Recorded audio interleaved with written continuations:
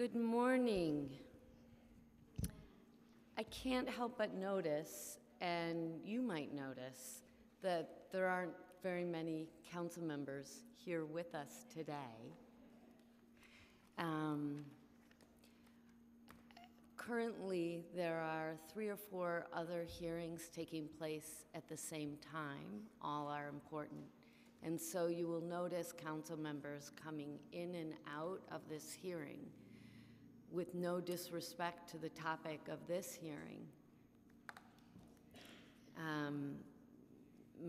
Most importantly, because it will affect this hearing, there's a hearing right next door about Amazon and the deal that was made with the mayor's office and the state without any input from the city council. And there's a very important hearing going on right next door to talk about finding a way for the city council to have their input, which of course a democracy demands. So with all that in mind, there may be some noise emanating from behind the wall, and we'll all be patient with that. Welcome to today's oversight hearing on female genital cutting, FGC, also known as female genital mutilation or female circumcision in New York City. I'm Councilmember Helen Rosenthal, Chair of the Committee on Women. My first order of business is to acknowledge that I am new to the issue of FGC, and I want to learn. I'm asking for your patience as I learn the vocabulary. The goal of the hearing is to start a citywide conversation around the topic and to listen to advocates, healthcare providers, and survivors. Once we gain a sense of the landscape within the city, we can ultimately move forward with thoughtful action. One thing I've learned is that there is no universally accepted language with this topic. With that said, the committee will be utilizing the term cutting, FGC, to reflect the importance of using non-judgmental terminology. Since we're here to learn, and it's very important we proceed in a culturally sensitive and competent manner, witnesses are welcome to use their own term of art. Before we dive in, I want to recognize the brilliant work of our policy analyst, Chloe Rivera, in taking on a deeply complex issue. Her research has presented this committee with factual, balanced information that is aware of the sensitive subject matter. Well done. I encourage all to read the committee report, which you can find online if you're not here in the committee room today. In it, you will find comprehensive definitions, background, and data. FGC affects women and girls all around the globe. The United Nations estimates that over 200 million women and girls have experienced FGC, and that number is growing. In the United States, the latest available data from the Centers for Disease Control indicates that approximately 513,000 women and girls have either experienced FGC or are at risk of being subjected to it. In New York, it's estimated that over 50,000 women and girls are at risk, making our state second only to California. While these numbers provide a big picture overview of the problem, they are dated estimates, and the city is sorely missing more detailed, nuanced data that can help us identify ways to address the issue in a targeted and effective way.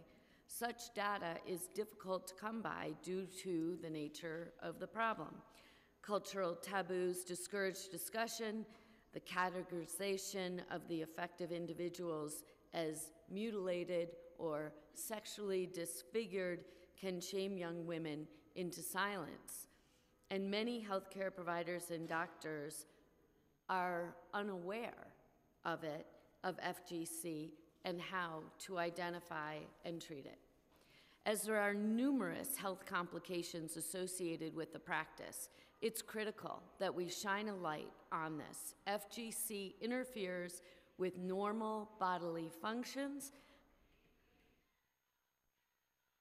People are very upset about this issue, even in the next room.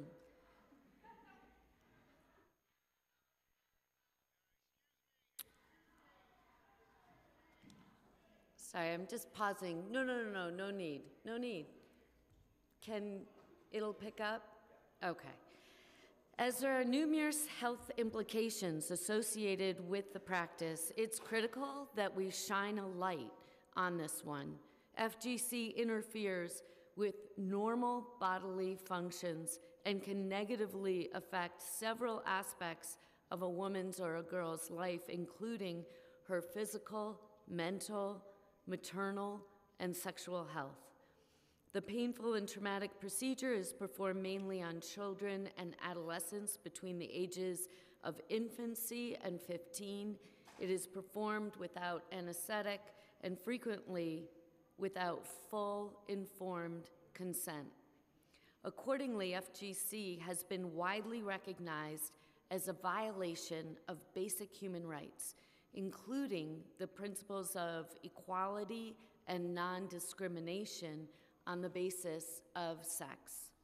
In the state of New York, banned female genital cutting under the state penal law in 1997. However, there's no explicit prohibition against vacation cutting in New York, which is the practice of transporting minor girls either abroad or across state lines in order to subject them to FGC.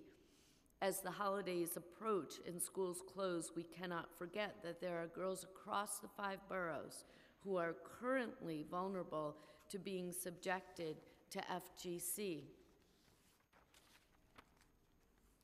At the federal level, the Female Genital Mutilation Act of 1996 made performing FGC on anyone under the age of 18 a felony in the U.S. However, this law is being currently challenged based on states' rights.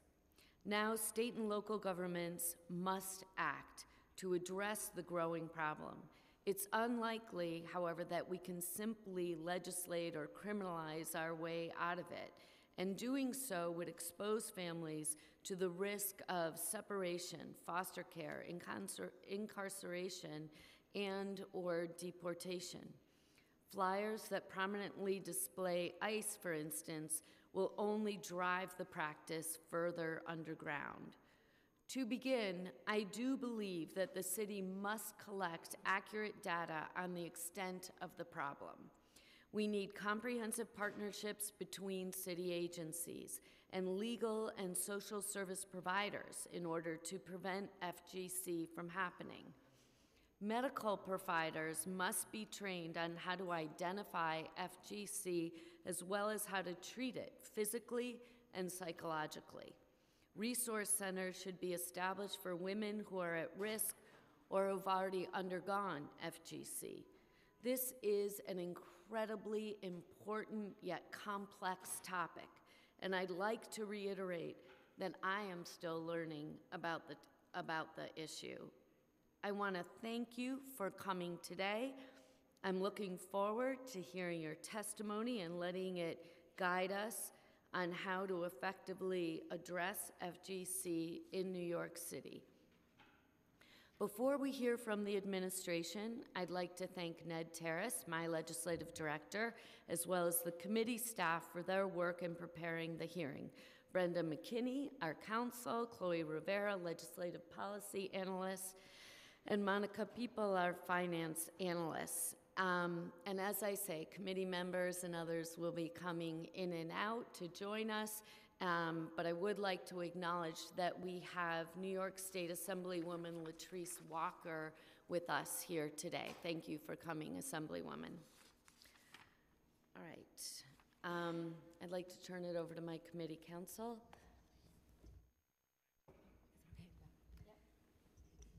You can please raise your right hand.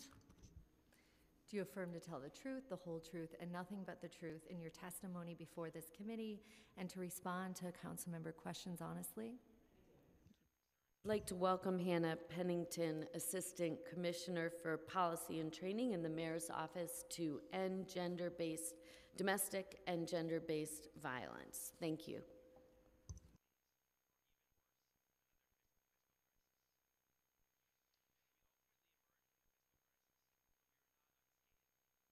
Oh, thanks. Sorry about that. Good morning, Chairperson Rosenthal and members of the City Council Committee on Women. I'm Hannah Pennington, Assistant Commissioner for Policy and Training for the Mayor's Office to end domestic and gender-based violence, which we are now going by NGBV. Thank you for the opportunity to speak with you about our office's engagement on the issue of female genital cutting, also referred to as female genital mutilation and circumcision. And today I'll use the acronym FGC.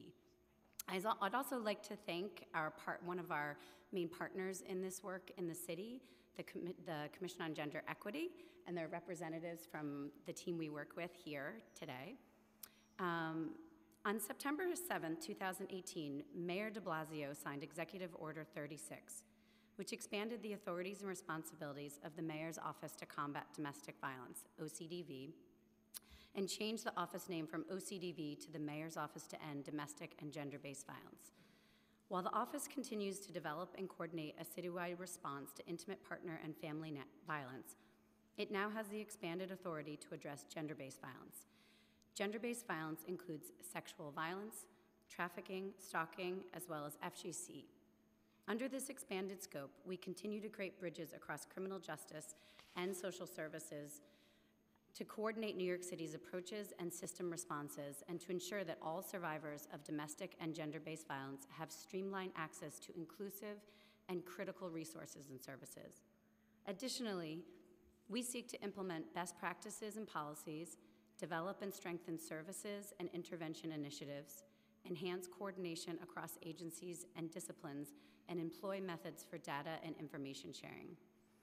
The expansion of our mission is a multi-stage process that begins with feedback and information gathering from advocates, community stakeholders, and survivors that will inform our advocacy efforts and recommendations for policies, programming, data, and best practices citywide.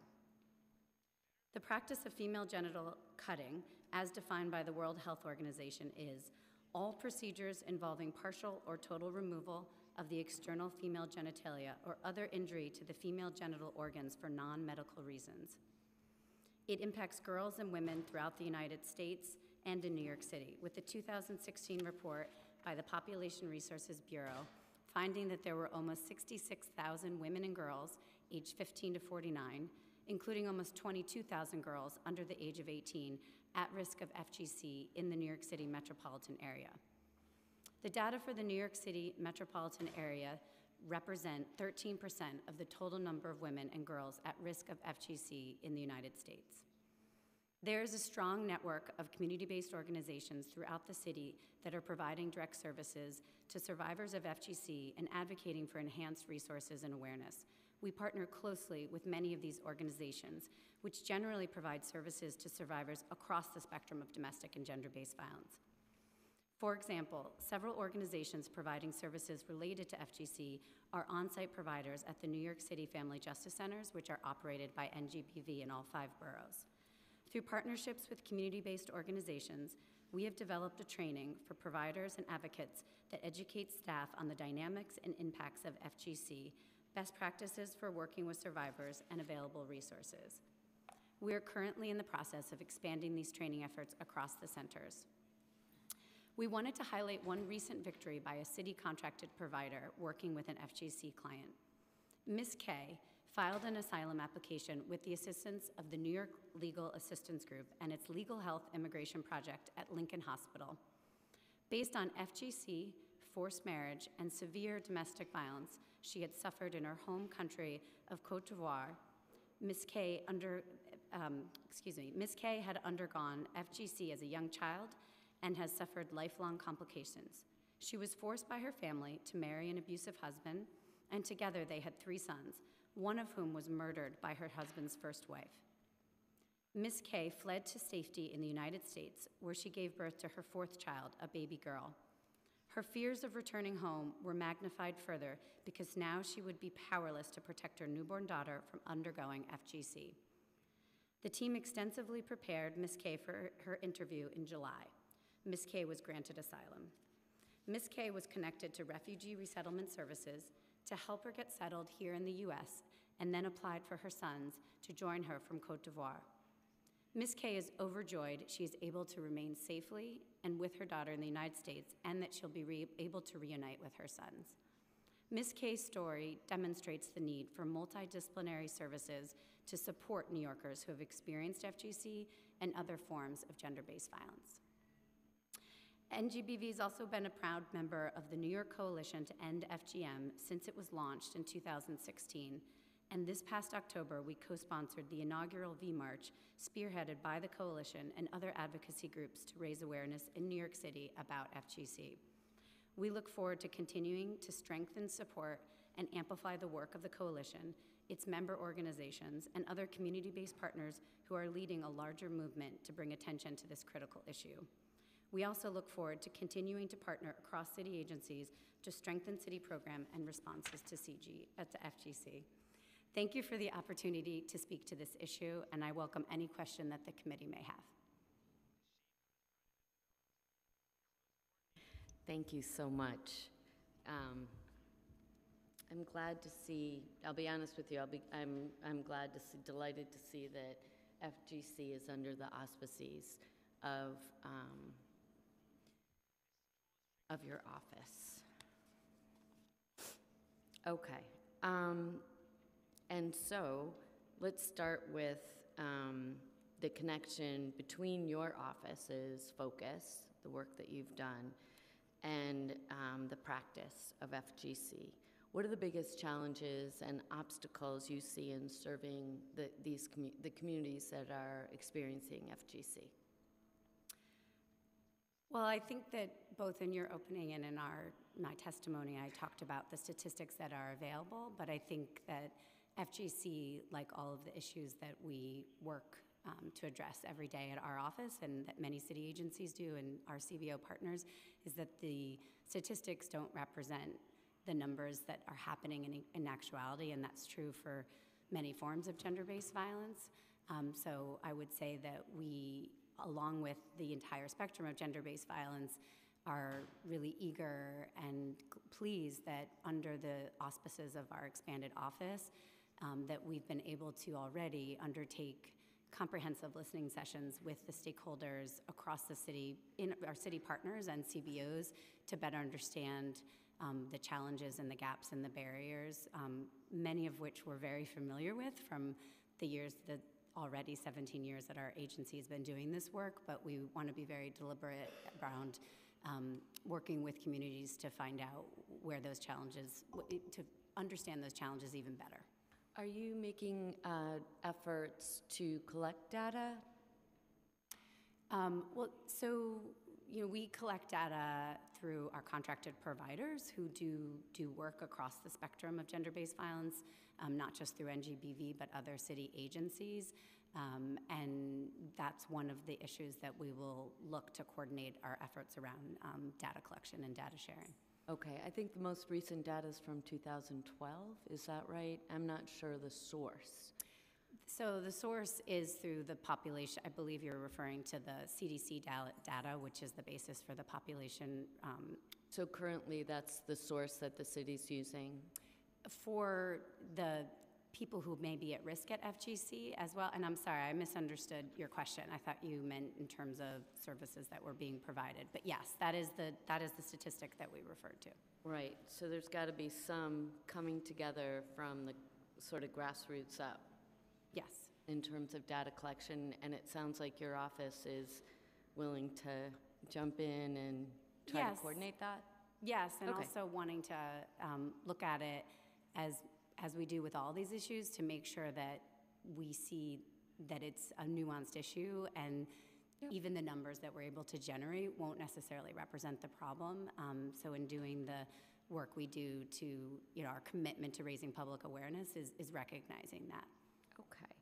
I'm wondering about the interaction between your office and the Commission on Gender Equity, and specifically, where do you see that intersection on this issue?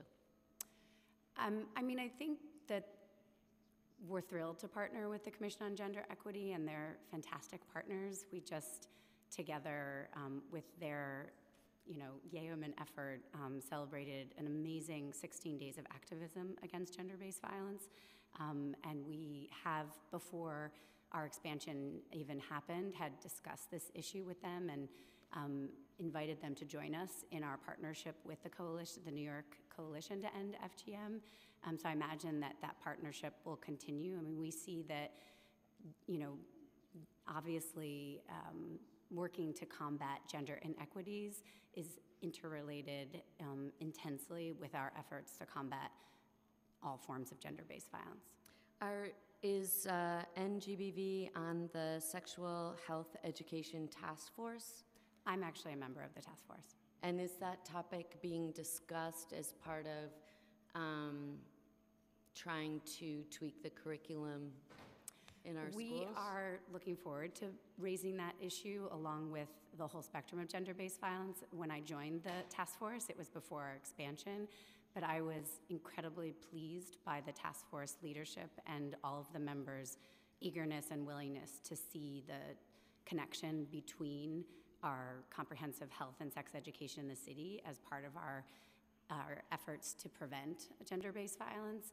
And we talked at length, and the report references sexual violence, prevention, intimate partner violence, prevention, trafficking, and other forms of gender-based violence. So I think that we'll be eager to continue the conversation with this particular issue as well, and I think it presents a great opportunity. Do you know if there are any deliverables on this with expectations, timelines? On the task force? Yeah, with this specific issue. The task force is reconvening early in 2019, and I'm not entirely sure, as I'm not part of the leadership, what the next steps are, but I know that I'm not entirely sure, but we can follow up with you about that. That'd be great. I'd appreciate it. Could you talk a bit about, back to the issue of the coordination within City Hall and this administration? There's an Office of International Affairs. Do you know if they're doing any work around CEDAW or around this issue? I'm not entirely, I imagine that they are, and that is one of the ways in which we'd like to expand our footprint on this issue. Great. If you could get back to us on that, that'd be interesting. So are you including, I'd like to welcome Councilmember Alika Ampry-Samuel from Brooklyn in joining us, and I'm going to proceed with my next question, but if there are questions you have, please let me know. Do you think that FGC could fall under the definition of domestic violence in New York City?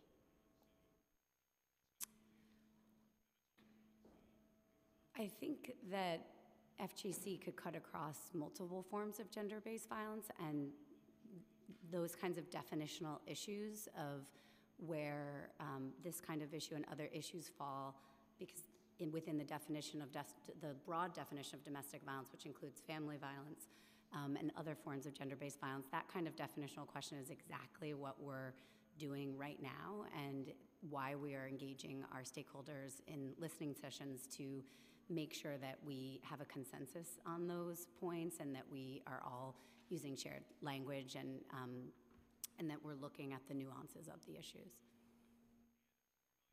I want to get back to our schools just a little bit and vacation cutting. And given that the school year, we're about to be at the point where the kids are going to go on vacation, is there anything now in the DOE where we're educating teachers about, how they can be hearing what kids are saying before vacation and afterwards? I think that in a huge part of our efforts and my personal portfolio is enhancing our engagement with DOE on the entire spectrum of gender-based violence and making ourselves available to support training efforts for teachers and staff throughout the schools, and would be eager to talk with DOE about a specific partnership to help them in that kind of training effort. I wonder, I hear the willingness, and I appreciate that. You know, in my mind's eye, just, you know, it's one more vacation time going by without action. So again, I think it would be interesting for this committee to know about timelines, and I'm really pleased to hear that it's on your radar. So then the next question is sort of what and when. I think it's definitely on our radar. I believe it's on the coalition's radar, and there are representatives from the Department of Education on that coalition, so it's certainly something that we can all work together on creating more concrete steps. Okay. So let's dig into some details about how your office works in terms of getting information out about the practice and even vacation cutting. So since the New York State law of 2000, I think it's 1998, I'm not remembering, 1996. So since the state law addresses, includes that in their public health law section, public education and outreach about FGC, I'm wondering, one, if the state provides any resources to do that outreach, and I'm wondering how your staff, how your office implements that mandate. Law. Oh, that's right. It's 2015, just for the record. For the facilitating FGM Yeah. law, exactly. Well, our office is committed to raising awareness about this issue and are really glad to have been asked to be at this hearing and to work with the coalition to co-sponsor the inaugural V-March that happened in September of this year, and are eager to use this exploratory part of our expansion implementation to identify all of the options that are available to address this issue, including a deep commitment to raising awareness. Do you mention anything about FGC on the website? I don't know the answer to that question, but I believe it's included in the definition of gender-based violence that is now included on our website, but I can make sure of that. Yeah, could you contemplate having a page devoted to information education? Yes, I mean, we are undergoing a lot of efforts to enhance our public messaging, our social media, and our website, so absolutely we can include that in You can, or it's part of the strategic plan? Yes, we can look into those kinds of web pages and already are considering ways to enhance our web page. And also NYC Hope, our web-based portal for survivors. Do you have any, are you contemplating trainings or public education sessions, or actually providing funding to the organizations that do this? We have always conducted trainings on FGEC at the Family Justice Centers since the inception of the Family Justice Center. Your office or in partnership with our on-site partner agencies, which is how a huge amount of the training that we provide to partner staff happens. So in partnership with various organizations, we've made that kind of training available. What we're trying to do right now is to make sure that we do that in a more consistent way, to make sure that across all 5 boroughs and in terms of time, that's happening on a more consistent basis. And we're already partnering with organizations to start that process. Do you fund those organizations? The city, both NGBV and others, have contracts with many organizations that provide services across the spectrum of gender-based violence, which can include, like the case that I referenced in my testimony, FGC. Can you name 2 nonprofit organizations that you contract with? That do FGC work? Yeah. Well, NYLAG, which I mentioned in our testimony, Eagle. is a contracted provider. Sanctuary for Families is a contracted provider. Okay, but anyone specifically on this issue only, like not doing housing work, not doing legal, not doing advocacy, but any group that specifically has expertise on FGC? I would have to get back to you on that question, but like I said, we contract providers who work across the spectrum of gender-based violence, including FGC. Okay, the committee would like to know whether or not you have contracts, and given the unique topic, it strikes me that the cultural competency would be paramount in trainings, or even thinking about resources above and beyond working with a coalition, but actually the city investing its own resources into these organizations. I'm going to very quickly say that I find it awkward, and I'm sure anyone watching this hearing finds it awkward, that 2 white women who do not come from this culture at all are discussing this topic. And it was critical to me that I just want to acknowledge that actually it was Councilmember Ampry Samuel who suggested this as a topic, and I really appreciate that very much. So I'd like to turn the questioning over to you, if you have a moment. And I do apologize for my lateness. I was Krista. We can hear the other. And I do appreciate you, Councilmember Rosenthal, for taking the lead in the city to figure out a way that we can all be responsive to a need that a lot of us did not know even existed. I've had a number of discussions and conversations with globalizing gender, and it just made sense for us to be a part of the outreach efforts and figuring out how we can partner with the organization. And I was honored to be able to participate in the V March in October.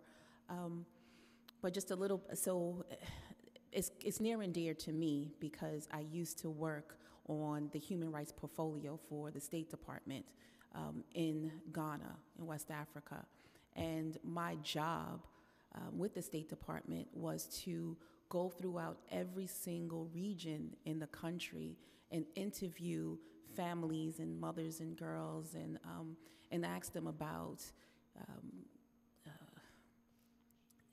health issues and maternal child death issues. And what stuck out the most was we had so many young girls who were going through this process, but a lot of families did not talk about it.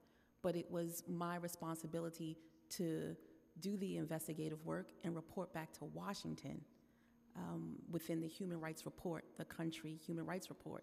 And the level of resources we would provide the country was based on how they protect their women, their girls, the children.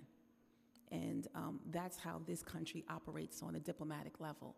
And to come back home and see the numbers of women and girls that this has a direct impact in the United States was a bit alarming. And for me, I felt like it was a contradiction because I'm assessing how girls are protected in another country, and we look at those countries, but yet we do it right here in the United States and trying to figure out how we're protecting our girls here. So with that being said, my role right now is to figure out what can we do with the administration, with the various agencies that can provide a level of support or education. And so for me, is there anything we can do with 311?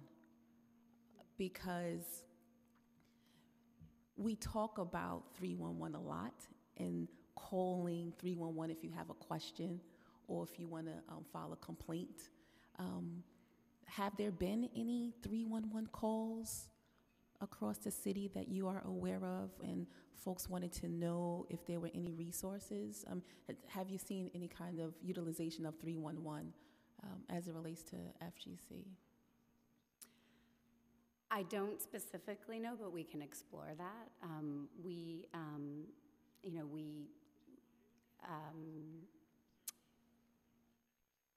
rely and partner with a lot of CBOs and other organizations like Globalizing Gender, who have very strong leadership and expertise in this area. So we would look forward to exploring, whether those calls are being made or what else we could do to make sure that if that happens, that the right information is there. Mm-hmm.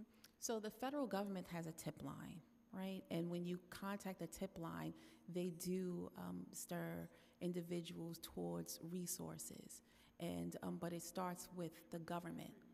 And so as we are moving into a new budget season, and everyone's talking about, even with NYCHA, how can NYCHA residents be able to utilize the 311 tool, because they can't right now. So is there a way we can not just put the onus on the organization, but be able to really come up with a plan, a legitimate plan to say that if we train the 311 operators on like where they can call or reach out to, and just have an intentional effort to train the 311 operators and be able to come up with where they can route individuals to, even if it's to the city agency and the mayor's office. That seems like something that we can do pretty quickly, and it doesn't have to take like analyzing and like roundtable discussions or oversight hearings. It's something that we can actually do. Like, this is an issue. We can do like an ad campaign about the issue, and then stir people to call 311. Yeah. So we work closely with 311 and have calls patched to our family justice centers and to other organizations, and through our web-based portal, NYC Hope. So we are happy to explore your idea. Okay. I'm going to take that interruption as an opportunity to recognize Councilmember Ben Kalos, member of the committee. If you could continue, Councilwoman.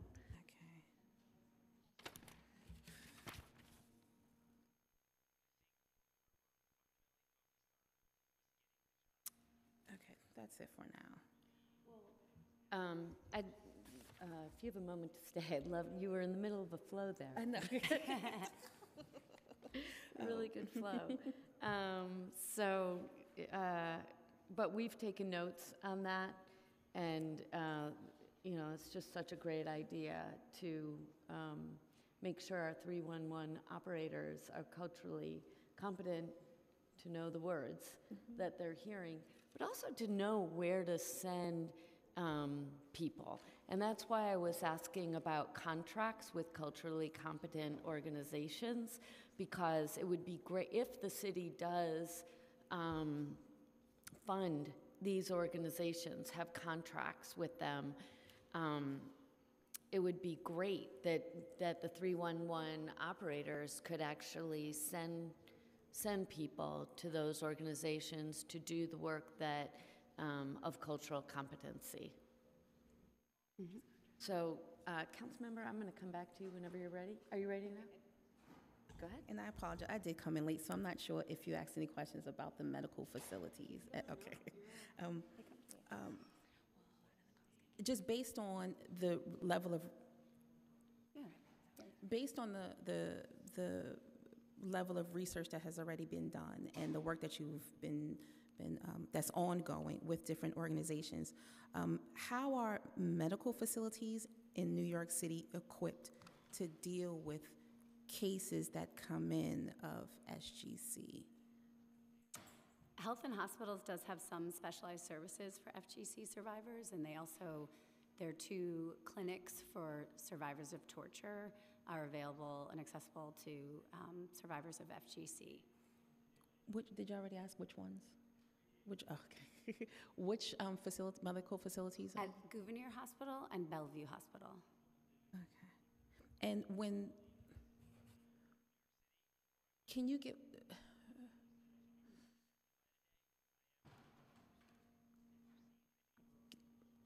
can you take us through like the steps of what that would look like? So you have someone come into the hospital and they're going through this particular experience. Would it be, like if the family is with the young woman, would they have to request additional assistance, or is it a situation where the young woman is taken into a separate room and then maybe a social worker or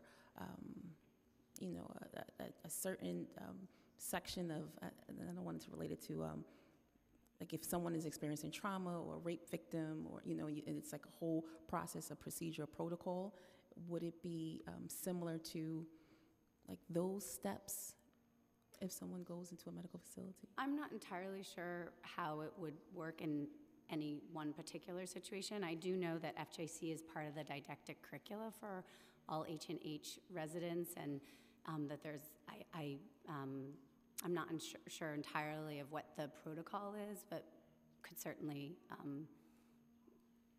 see if we can find out for you. Is there one? I mean, maybe there isn't, but I would have to defer to H&H on that. Okay. And DOH&H as well, who have clinics that are accessible to folks. Okay. That's it for now. It's sort of, it's hard. I want to acknowledge that you're in a difficult situation because you represent an agency that is sort of wide. Your fingers are in every agency, but don't necessarily have the answers from any one specific agency.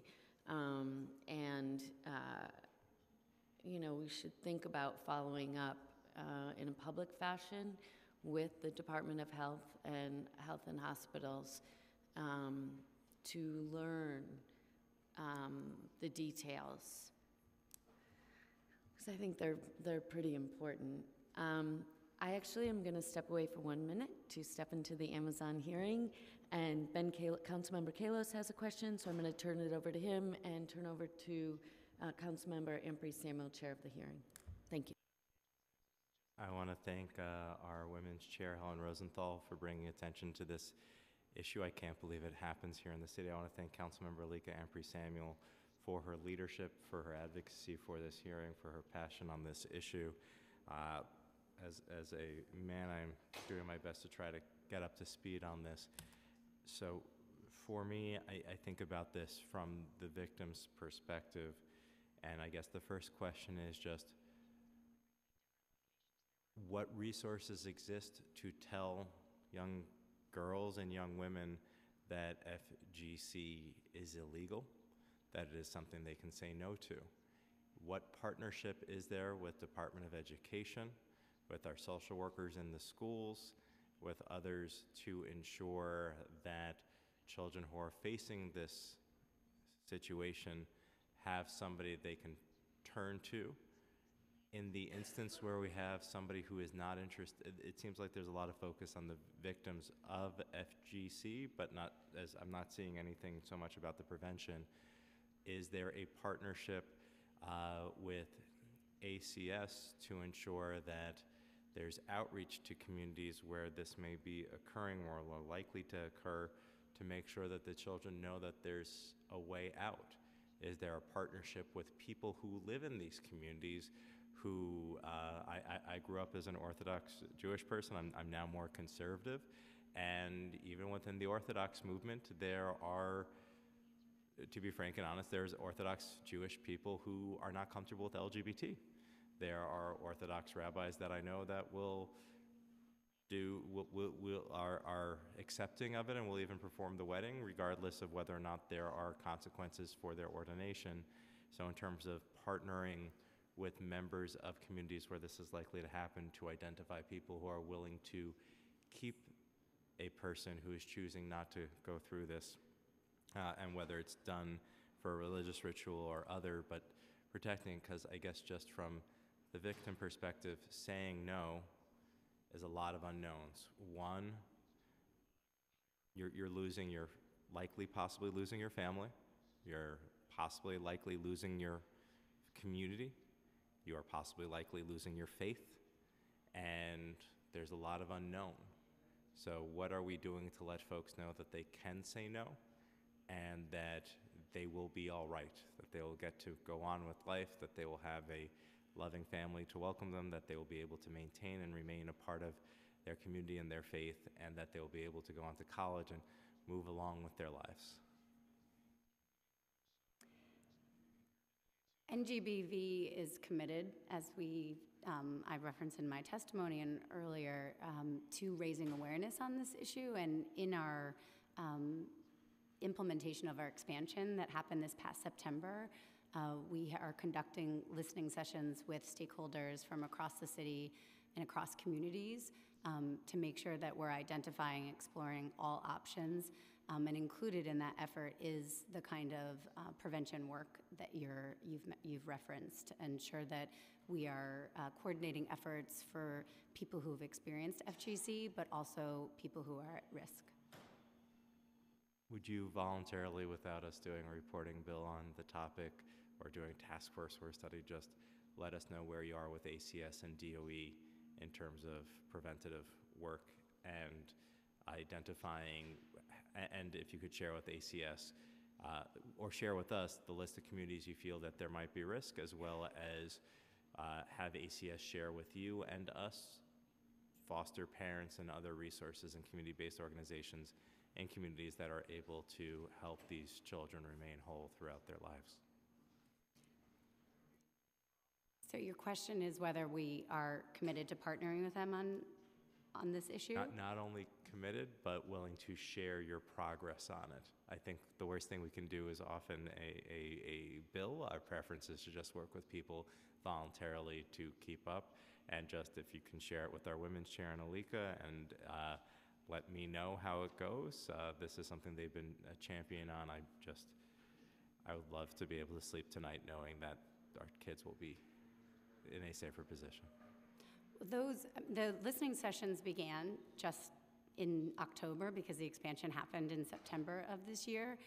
So we are in the beginning stages of implementing our expanded mission, and DOE and ACS are a part of those discussions and those efforts. But I don't have any more specifics that I could share right now. Just a commitment to continue to share with the committee chair and Councilmember Ampry Samuel and myself as you progress. Okay. Yes, we can continue to share information.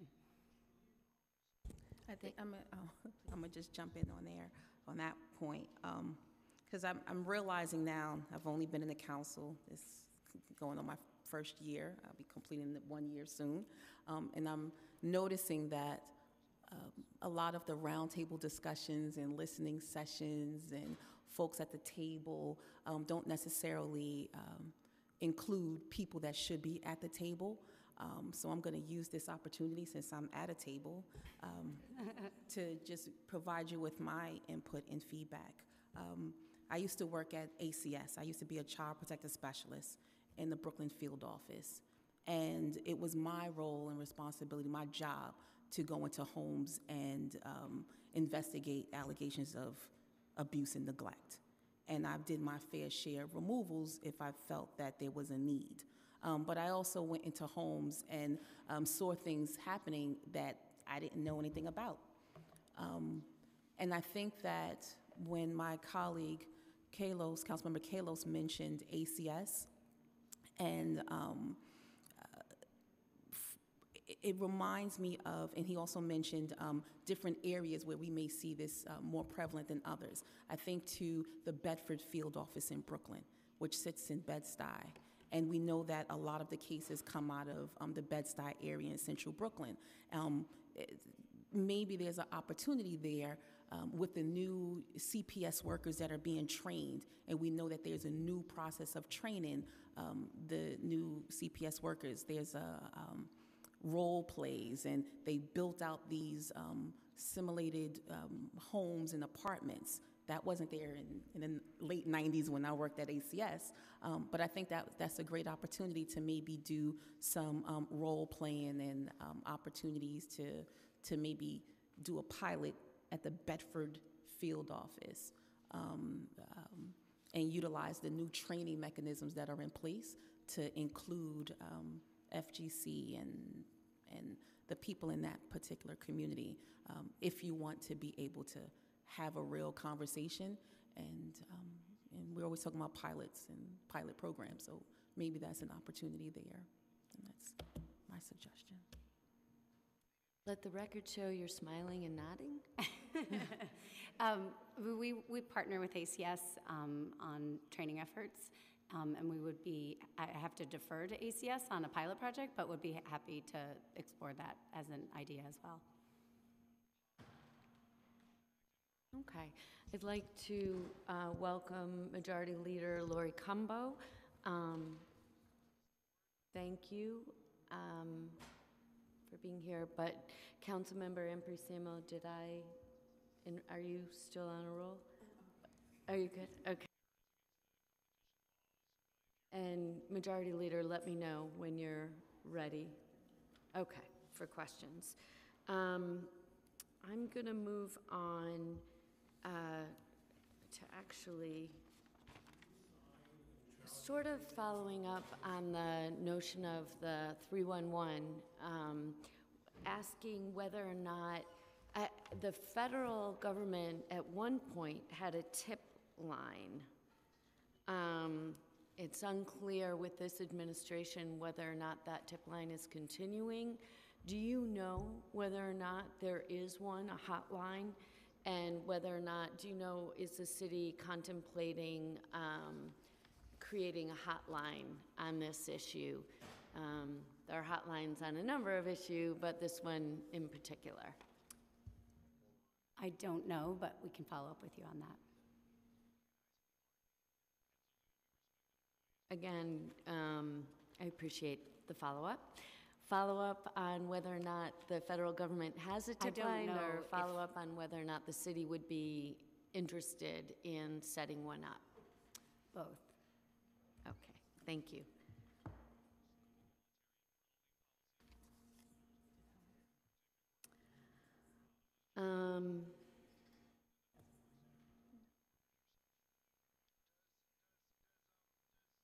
Do you happen to know if the city has investigated any cases where FGC is happening, either through the Human Rights Commission or some other area? I don't know if there's been any specific investigations. I know that FGC could potentially fall into the context of child abuse, but I'd have to defer to ACS on that question. Do you know if H&H keeps records, medical records about? If I missed the first part, you said if. Do you know if H&H keeps medical records, or either through their primary healthcare sites or the hospitals, on individuals who have undergone FGC? Do they track that?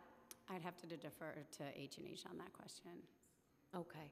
Could you contemplate, as an administration, asking them to include that question as you're going through the medical background of someone, even, starting with the pediatrician, asking that question? I think I'd have to defer to H&H. I know it is part of the curriculum that the residents and other staff receive, but in terms of actual data collection, I'd have to defer to them on that. You know it's part of the curriculum, sorry? It's part of the curricula for residents, a didactic curriculum for residents at H&H. But I don't know the substance of that Sure. training, so I'd have to defer to H&H on that. Sure. H&H, I think, works with the affiliate hospitals, the private hospitals, to do the training programs. So do you think the private hospitals are doing that then? They're like the, I don't know, whoever we have affiliation agreements with these days, Columbia, Presbyterian, Cornell, whatever, NYU, whatever they're called. I mean, I guess I'm getting to, are you confident that it's in the curricula? Across the city? Yeah. I'm not confident, but Okay. we could find out. Okay. I'm not confident. I meant I'm It's not. okay. Yeah, I'm not confident in my answer to you on that. Commissioner, it's totally fine. I'm getting at it because when we spoke with the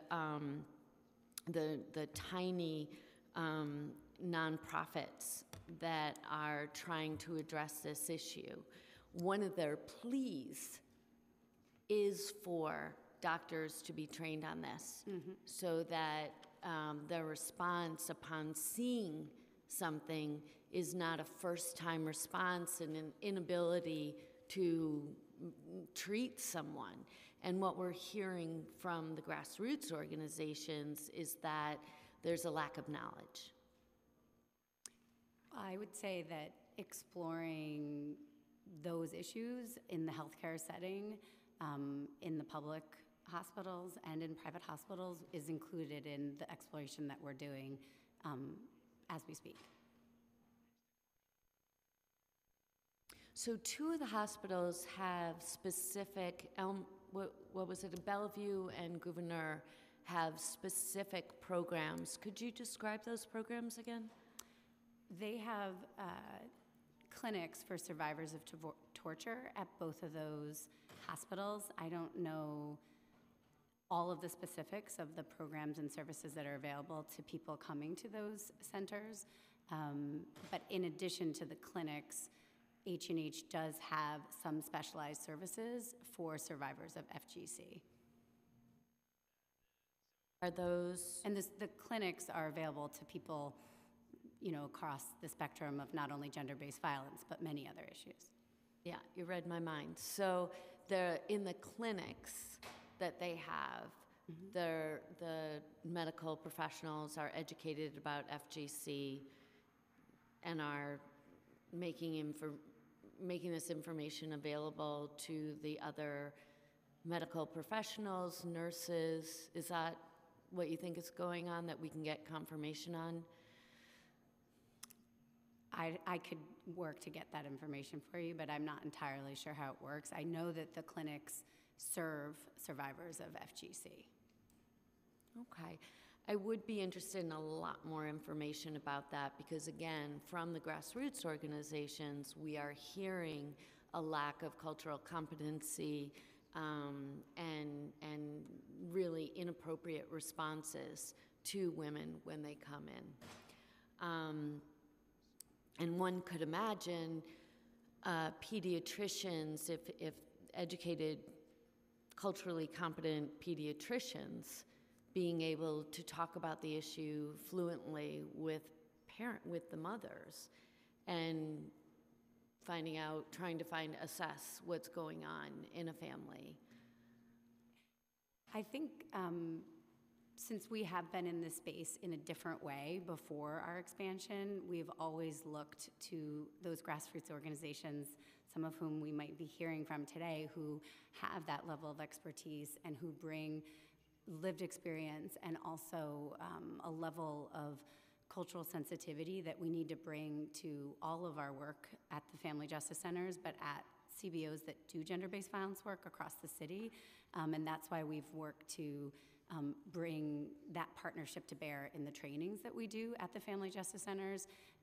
At the Family Justice Centers. But also are eager, as participants of the coalition, which includes many, many organizations, but that are actually doing the work on the ground, but also other city agencies and state and federal partners. So we're eager to continue that kind of work to identify what you're talking about, but also with our expanded mission, we really are looking forward to being able to elevate the work that we're doing in that space because of the administration's commitment to having an office that is coordinating these issues across the board. It's so tricky for, I think, the administration, which is overseeing, agencies that are trying to help 8.5 million people to focus in on one or other tiny community that might be disparate in the city. I just want to again go back to the notion of contemplating contracts in some fashion with the very tiny nonprofit organizations that are working on this full time and could be doing so much more. They have the knowledge, they have the expertise and the competency in in talking to families and educators. And what this committee would like to see is the administration really financially supporting those organizations to do the heavy lifting into the underground of what's going on in the city in ways that really city government workers might not be able to. This is a perfect area where we count on in New York City, we count on these culturally competent, tiny grassroots organizations. And I certainly know how challenging the contracting process is, but if there were workarounds, it strikes me this is not something that falls in the category of individual city council members who have this issue in their unique little districts, giving the de minimis amount of funding that we're able to allocate to these organizations, but instead the administration really owning the topic, recognizing these tiny little nonprofits that are sometimes a single individual who are being asked to do this work by some government city agencies, whether it's, yes, I go into the health clinic and I educate doctors. I've heard quite a bit of that by nonprofits that are a single individual or made up of, a handful of people that have been able to been cobbled together that get absolutely no city funding to do this work. And yet I think that this is a proper government responsibility. And I do believe in this case that it's not, I'm repeating myself.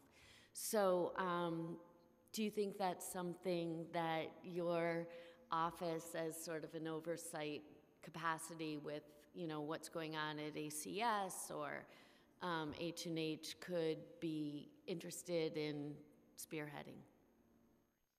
I think continuing to look at the resources that are available and the organizations that we partner with is absolutely part of what we're doing in our exploration and in our work with community-based organizations as we move forward in our new expanded capacity. Okay, thank you. I'm going to shift gears for one second to the legal world. We all know there's this Michigan court case where there's a possibility that a state would have the right to determine whether or not FGC is legal. Is that something, depending on the outcome of that case and the appeals that are going on, that the administration is considering going to our state government or finding ways in city laws, perhaps through the Human Rights Commission, to make sure that in New York City this continues as an illegal activity?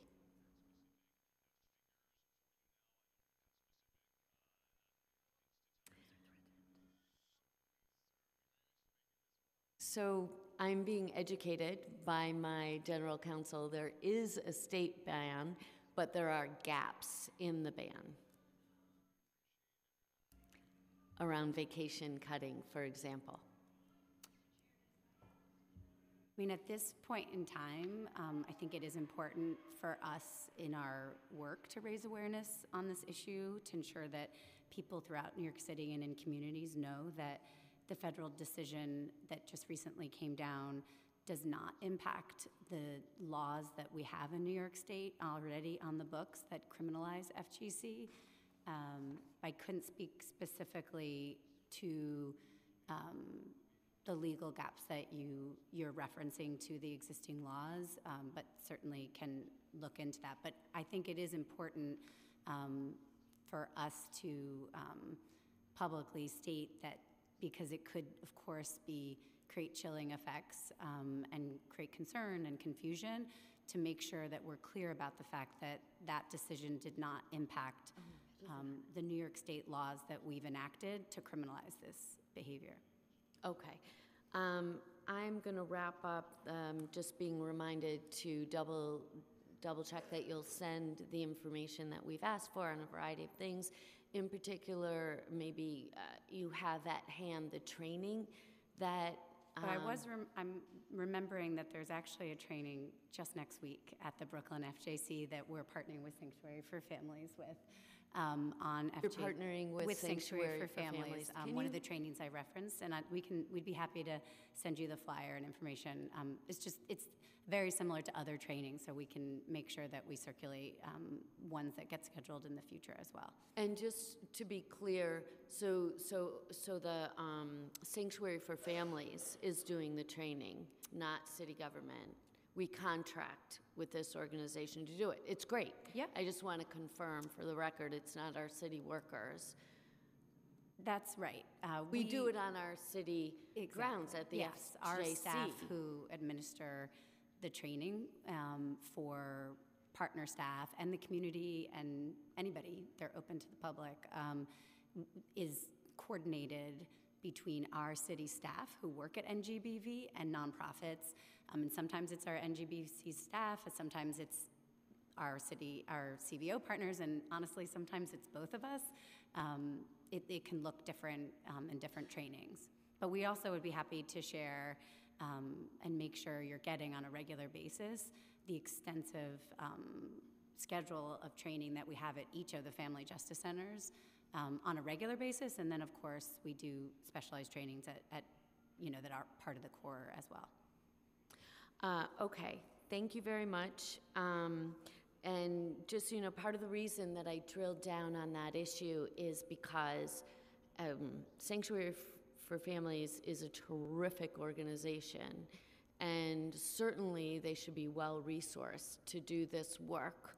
But there are other organizations, and again, this is awkward between two white women who don't have a background in this issue to be talking about, but just to note that there are other organizations, we're going to be hearing their testimony today, who might take a different approach in terms of a training.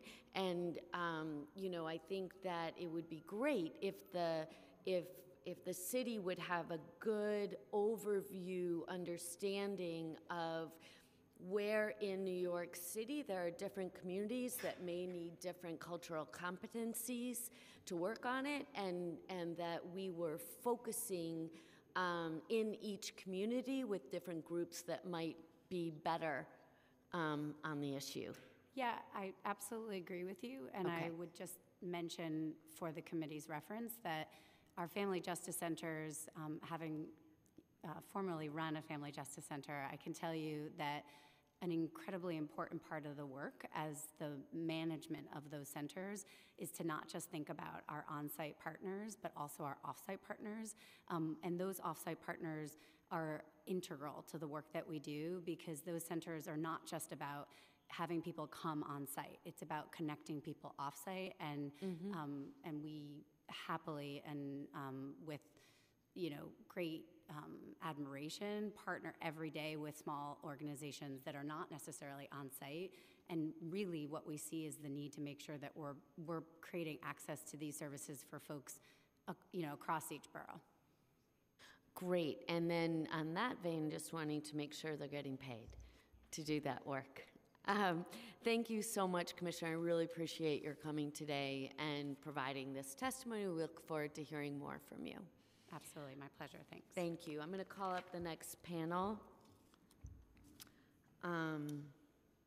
Mariana Diallo from Sanctuary for Families, Deborah Ottenheimer, thank you, from the New York Coalition Against FGM, and Veronice Addis from the Empower Clinic. From the Empower Clinic. Thank you so much. I could never be a school teacher. No. Do we need to? No. Okay. So if you could just introduce yourself, name, organization, begin your testimony, make sure the red dot is on when you testify. And the reason being that this, once, if it's in the microphone, then it'll go into the transcript. So that's why it's so important that the red dot be on, that you be talking right into the microphone. Really appreciate that. Happy for anyone to start. Good morning. My name is Mariama Diallo, and I am from Sanctuary for Families.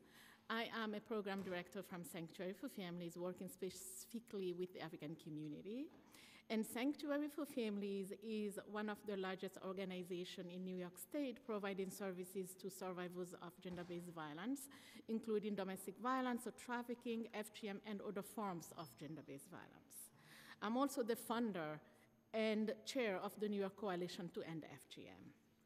We are so grateful to the Committee on Women for this opportunity to testify today, and to Council Member Rosendale and Council Member Samuel, I think she stepped out, who really worked with us during the FGM work, for taking really this lead in bringing attention to FGM.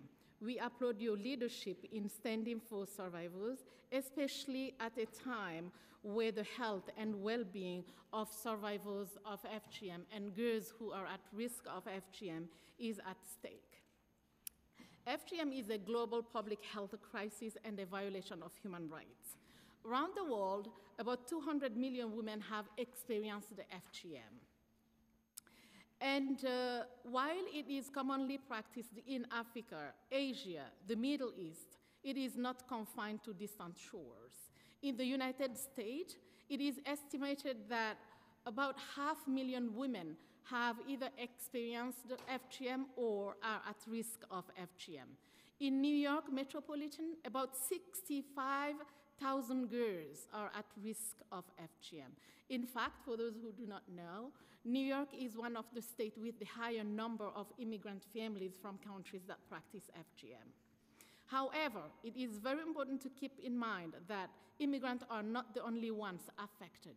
United States citizens are being subjected to FGM. I'm going to call it FGM today because I feel comfortable, and I'm speaking on behalf of many women out there who also feel comfortable using FGM. So I met Fatima and Nala in 2010 when they became client at Sanctuary for Families. They are sisters and US citizens. When Fatima and Nala were 7 and 8, they were sent to their parent country of origin to visit the extended family in one of the West African countries. When they got to that country that summer, they were subjected to FGM by the grandmother. Fatima and Nala has no idea of what was about to happen. They were taken to another location. They were held down, blindfolded, while their genitals were cut off without anesthesia. When I met Fatima and Nala, they were 15 and 16, and it was the first time they disclosed this experience to someone else. They felt betrayed, ashamed, isolated, and they felt withdrawn from their peers. They expressed that they wanted to see a GYN, but they were scared. Indeed, FGM causes a severe physical and psychological impact. but I'm going to focus on the psychological today. The psychological impact often include depression, anxiety, phobia, memory loss, and PTSD. Nicole was subjected to FGM when she was 7. She moved to the US from an Asian country where over 50% women have been subject to FGM. She was referred to sanctuary by a former sanctuary, and she is in college right now. So when I met with Nicole, she disclosed having multiple panic attacks, lack of sleep, nightmares, difficulty concentrating in school, fear of an intimate relationship, shame in seeking medical help, and uncertain about her future. However, through trauma-informed counseling, case management, medical services, and legal services, Nicole received the support and service needed to help her build hope and a new life.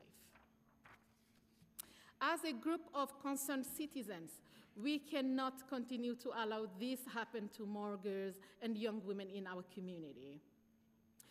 Given the recent decision by the federal judge in Michigan, ruling the 1996 federal law banning FGM unconstitutional, it is now even more we need to speak louder, even more imperative that the city takes the lead in ensuring survivors and at-risk girls have access to the protections, resources, and services they so desperately need.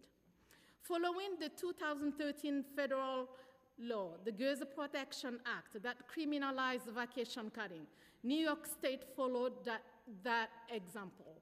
It criminalized vacation cutting, and the New York State Public Health Law was amended and added outreach education on the law.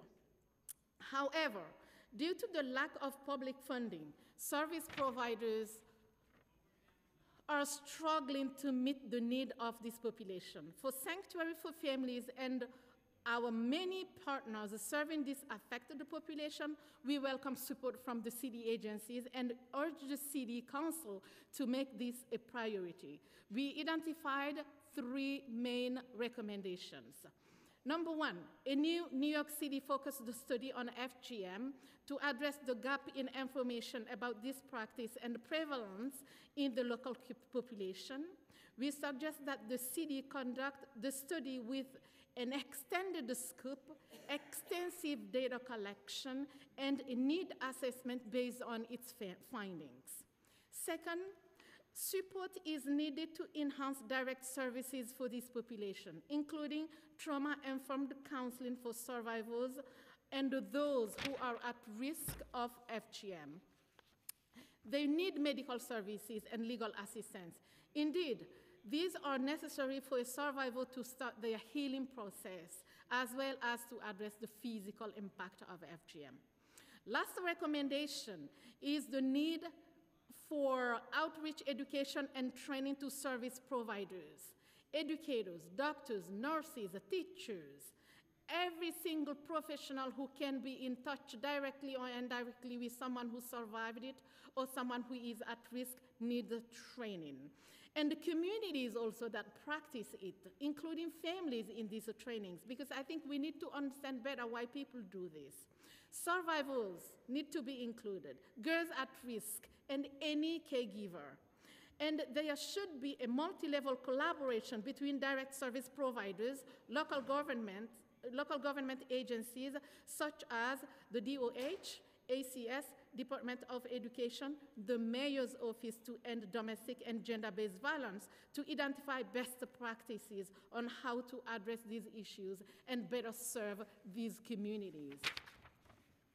While we gladly welcome this collaboration between the agencies, funding again at the city level is imperative to ensure adequate resources and protections that are made available to survivors of female genital mutilations and girls who are at risk and their families.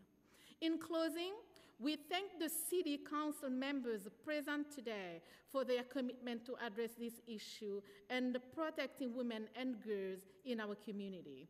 In doing so, you set an example for the state to take actions. Your support for the proposed recommendations, including collaboration with the direct service providers and professionals who work with this population, will help stretch our effort further and make a long-lasting impact in the movement to end FGM in the city of New York. Thank you.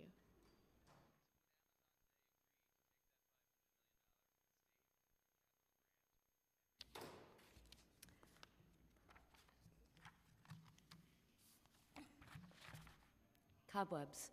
Continue. I'll ask questions after. Okay. Thank you. I'll introduce myself first. I'm Veronica Addis. I'm an OBGYN here. I run the Empower Clinic for survivors of sex trafficking and sexual violence. I heard you asking Commissioner Pennington about H&H's efforts. She was referring to me, basically. I'm a Gouverneur, and then also I was the gynecologist for the program for survivors of torture at Bellevue. So I'm happy to answer questions on that if you have, but I'm here with Dr. Ottenheimer, so she's gonna also read our statement. My name is Deborah Ottenheimer. I'm also an OBGYN. I would say between the two of us, we have over 30 years of experience with FGC survivors in various capacities, both in the clinic and as advocates around asylum-seeking examinations. And we really do thank you so much for acknowledging that this is an issue and for holding this hearing. It is really an honor to be able to speak to you today. FGC, as we know, is practiced around the world, primarily in Africa. It's really important to remember that it's not just an African problem, and it does affect more than 200 million women and girls, as we've heard. The CDC estimates that over 500,000 women and girls in the United States are affected or at risk for FGC, and New York City and environs is home to the largest population of these women and girls, numbering approximately 65,000. Unfortunately, these numbers are really a best guess. They are an approximation of the prevalence of FGC based on country-specific national prevalence statistics and immigration trends from practicing countries. They are not a direct count. There is a pressing need to collect accurate data on the prevalence of FGC among women and girls living in New York City and in the United States overall, who've already been cut, as well as the incidence of the cutting of girls from FGC practicing countries living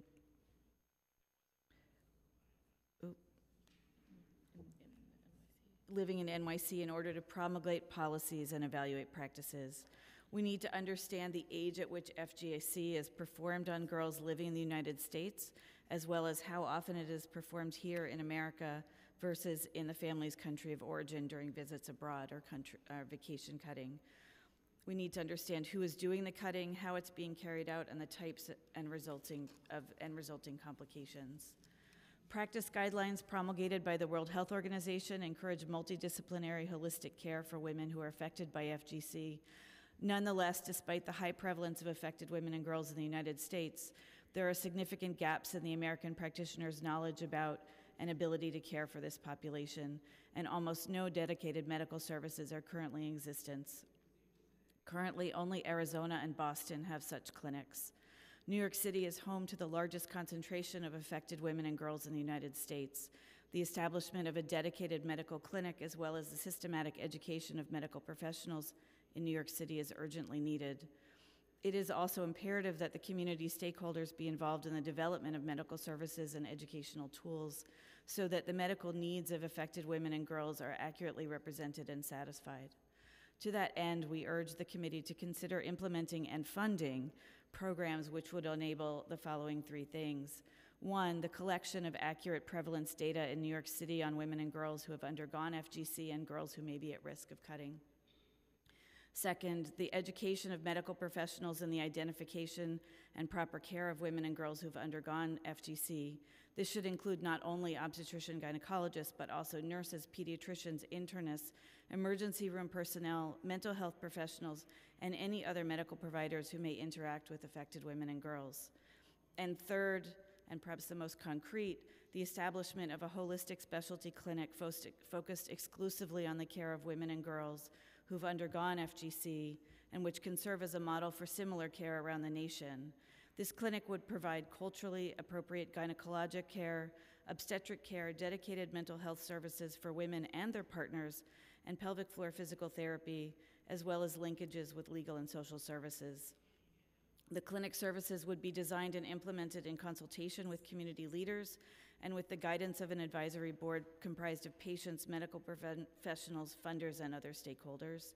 And finally, the clinic would conduct research, serve as a center of excellence in the care of women affected by FGC, and serve as a model for other similar clinics in other cities or regions.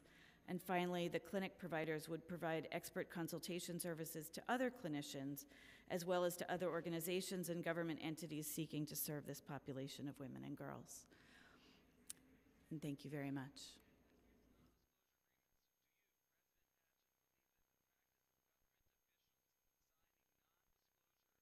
So thank you. I feel like you've answered some of the questions I've asked. I really do appreciate that. With your patience, I'm going to continue to ask the questions to continue to have on the record your answers. And just for my own edification, is there anyone from the administration still here? Okay, thank you. So first, I'd like to start with you, Ms. Diallo. Do you think that Sanctuary for Families, given what you're asked to do by the administration, that you have sufficient resources to meet the demand in the city? Well, it's very limited resources if I have to think about only FGM survivors and at risk due to the lack of funding.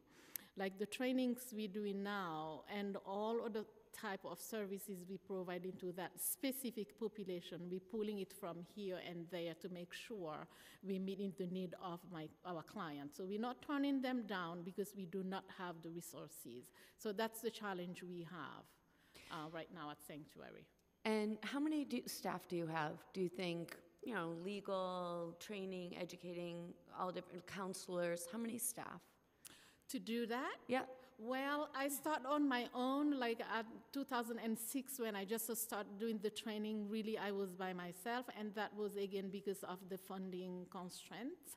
And then, recently we were able to hire one new counselor within the African Initiative, and she's helping with the work around FGM. But also other staff members within the agency have been trained to do other trainings. In the legal center, in fact, they're providing legal assistance widely to the community, to the community that have either survived or experienced on a legal perspective. Do they have a wait list on the legal side? The legal side right now with immigration cases, yes, we do have a wait list, yes. Yeah, and so if I heard you right, there are 2 people now, and you mentioned an initiative. Is that a city council initiative?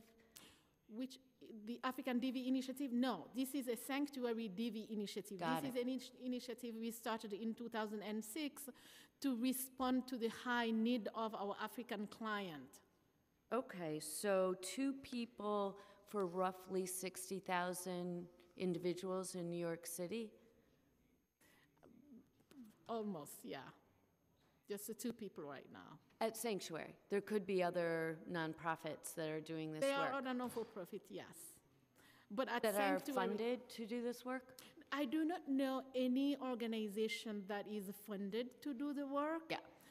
But at Sanctuary for Families, what I'm talking is like the clinical department right now, we have like 2 people who can train on FGM. So just to reiterate, because someone else from the administration just walked in, there are 2 people to serve 60,000 individuals who are affected by this, 2 dedicated people who we contract with to do this work.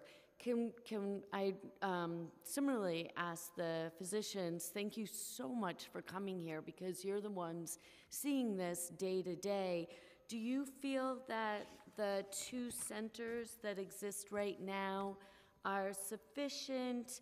Of course, I heard your testimony, but I'd like you to give more examples about why that answer is no, why what you have now at Gouverneur or at Bellevue cannot serve as the pilot location that you are talking about. Why the 2 locations that you have now are not sufficient in order to collect the data that's necessary.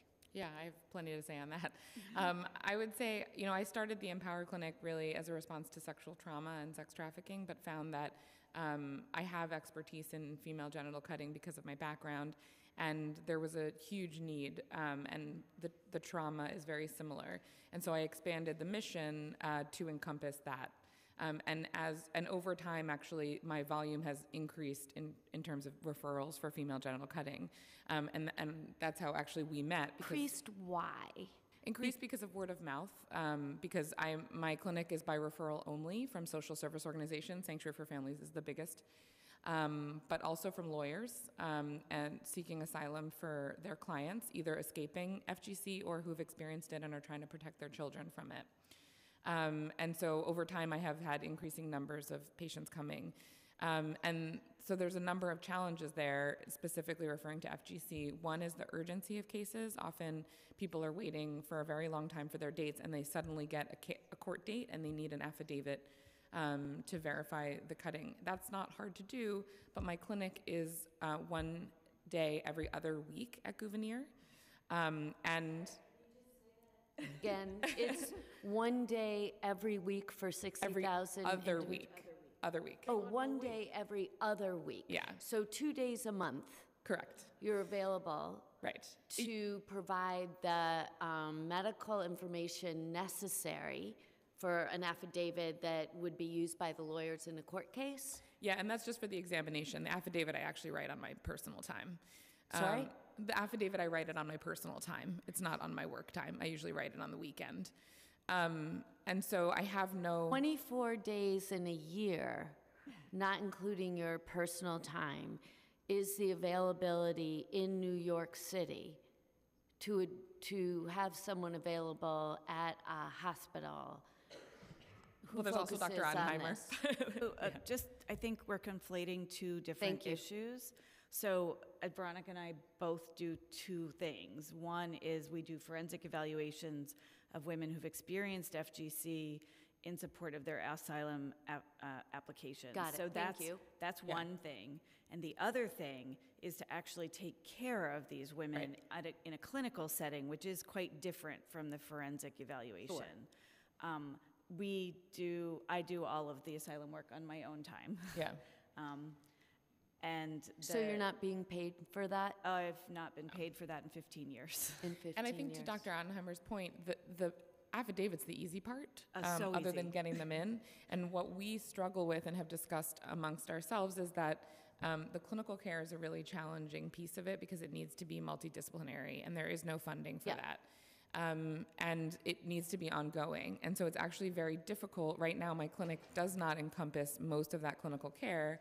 I respond to the acute needs that patients have in terms of trying to alleviate their symptoms, but there's both a lack of data in the medical literature on how to treat these patients. In fact, I have a lab that conducts research on sexual and gender-based violence and health, and we conducted a review that found that there's not a single article in the medical literature internationally that addresses the medical care, the medical treatment of FGC sequela. There's only surgical treatments, whereas medical treatment is actually the best. So we don't know how to treat them, and I think that was something that Dr. Oppenheimer and I wanted to emphasize, which is that right now we're just doing asylum cases because that's the most we can do with the resources that we have available. Well, the other thing that we do also on our own time is we try to educate other healthcare providers, but who really, I don't know what the curriculum is that was being referred to earlier, but there is no official curriculum to my knowledge, at least in OBGYN, about this issue at all. You learn about it as you bump into it, or through being invited, through us in this case, being invited to speak or to, on that. To add to the curriculum question, I think that confuses a lot of people when you say curriculum. It's usually defined by the medical school itself. So we have several medical schools in New York City. I couldn't tell you what each one's curriculum is. They are required by a central organizing body to have certain things on their curriculum. I don't know that female genital cutting is on it. And so the learning is ad hoc. But I personally trained at Jacobi Hospital, and that was where I got a lot of my ad hoc education. And I should add that there are providers in the H&H system with expertise on this issue who are not recognized for it or given really the breathing space to develop it. They just happen to know a lot about it and work in the system. Right. They become the go-to person within the hospital. Are you familiar with the new CUNY Medical School? Yes, And are they teaching about FGM there? I do that teaching, Oh, you do? actually. And that was on your own time? Yeah, it's on my own time. Actually, seriously, you don't get I'm paid as like an serious. adjunct to come in? No. And that's partly because I feel so deeply about the education needs that I'm just willing to do it. It is also with CUNY, I'm working with a couple of providers at CUNY around this idea of a clinic in Yeah. partnership under the umbrella. I don't think I can say the organization because we're not really in a commitment stage right now, in Harlem, and we're really hoping to establish at least a pilot program that would encompass this multi-specialty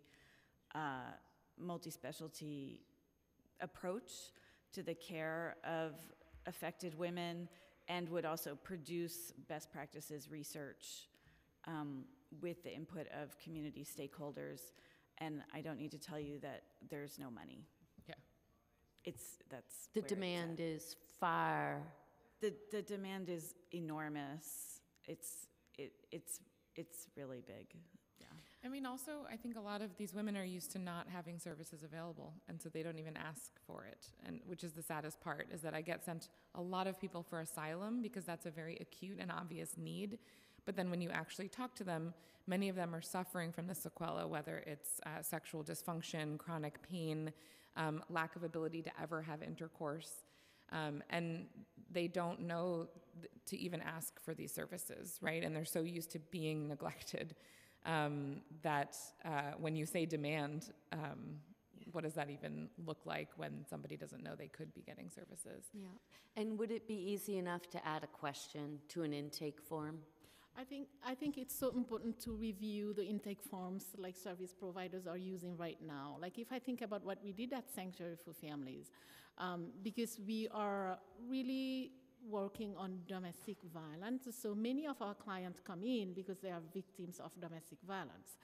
And like when I started in 2006, this is where we start like asking questions around domestic violence. And then when the client is in therapy, the client can disclose, other forms of gender-based violence, including FGM or early forced marriage, et cetera, et cetera. So then what we did is to revisit our intake form so that every single client who walks in, they're going to be screened. This is how right now we're collecting data. But I think this should be really a priority for hospitals and other, locations like where we feel like the population can attend. And when I say schools, it's not only like elementary or colleges. There are sometimes the schools there that teach ESL classes. But in that process, there is no screening. They just come to sign one page and they attend the class. I think the New York City is missing a lot of opportunities to track this population. Yes. And come up with a best solution, because the few people who are working on this matter are overwhelmed and they feel like it's their own responsibility, because if they don't do it, no one else is going to do it. So I know the panel, we spoke about lack of money, but as you see, all of us, we all doing this with no money, because we see it as With no money. No money. Because we see it as our responsibility as professionals. And I feel like there is a lot we have been able to do, but we still have a lot to do again. I just want to add to the screening question, because I think it's very different in a medical context. I think it is very important for social service providers to do so.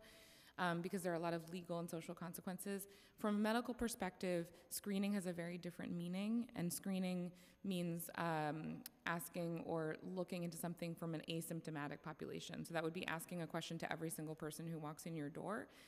And from a sexual trauma perspective, that's actually very complicated and can really turn off patients from the beginning of their exam. So I actually probably would not want to mandate any kind of screening, but I think it is worth asking the question of how do we collect better data on this subject, and how do we do so sensitively without necessarily targeting people or turning people off.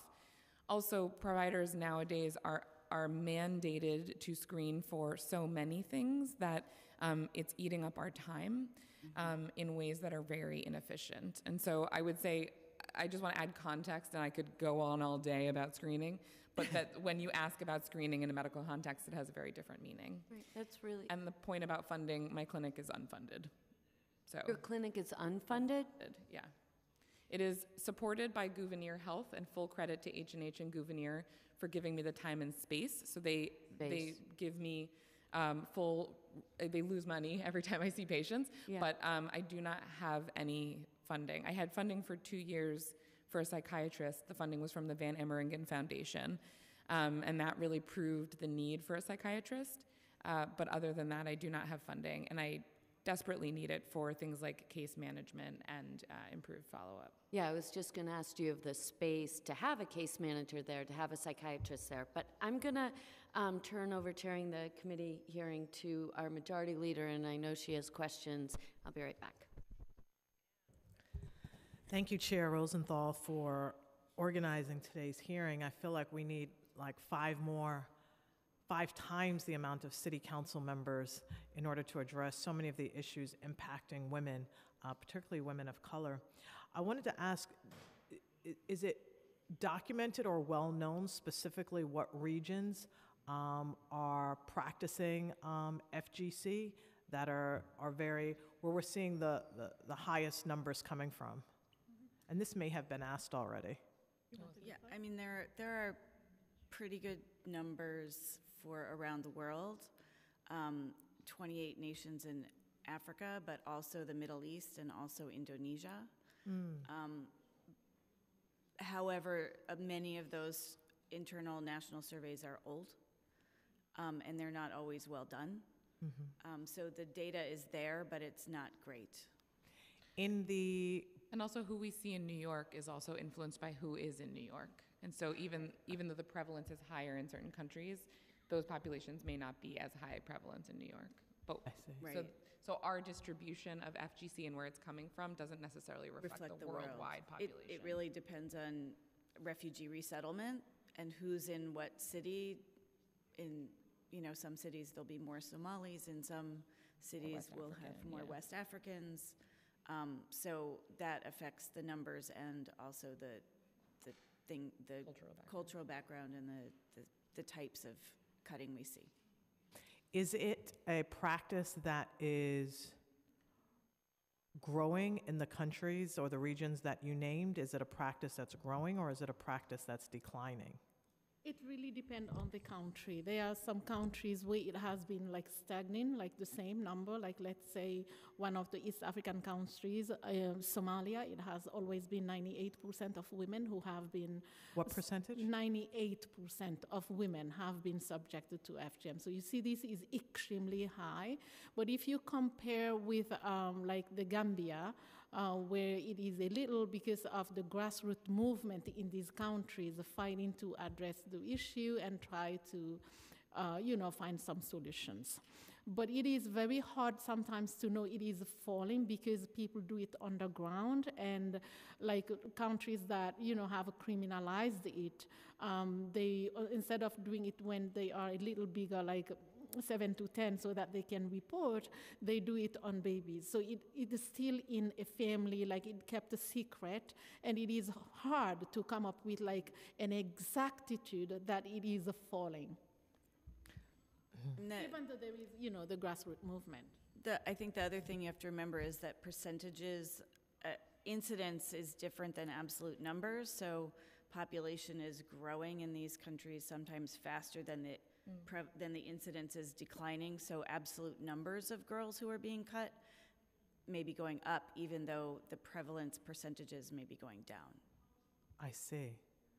Do you feel that, I guess in the countries that we outlined, there must be in some way movement in terms of organizations on the ground that are starting to actively speak out against it? How are those organizations or groups that are speaking out against it, how is it, and I'm sure it's different in every place, but how is it being taken? Are those people fearing for their lives, or is it something that people respect in terms of people speaking out about it, but maybe not, like maybe they're speaking out about it, but this is what we do, or is it something that is protected in a very serious way? It's all of this you just mentioned, in fact. Let me take one specific country. Let's say the Gambia, right? We have a very powerful activist who was a former sanctuary's client, he is a survivor of FGM and became a huge advocate, and she created a non-for-profit, Safe Hands for Girls. She is a US citizen, in fact, and then she just took her experience here and went to Africa, said she wanted to end it. So when she started, she said she's going to focus on her own country, the Gambia. She had the support of the government to criminalize it straight away. So that was a good thing. But then when it was criminalized, local communities, some of them got angry because they saw it as cultural. They said the government cannot dictate what they're supposed to do in their families. So it was a clash.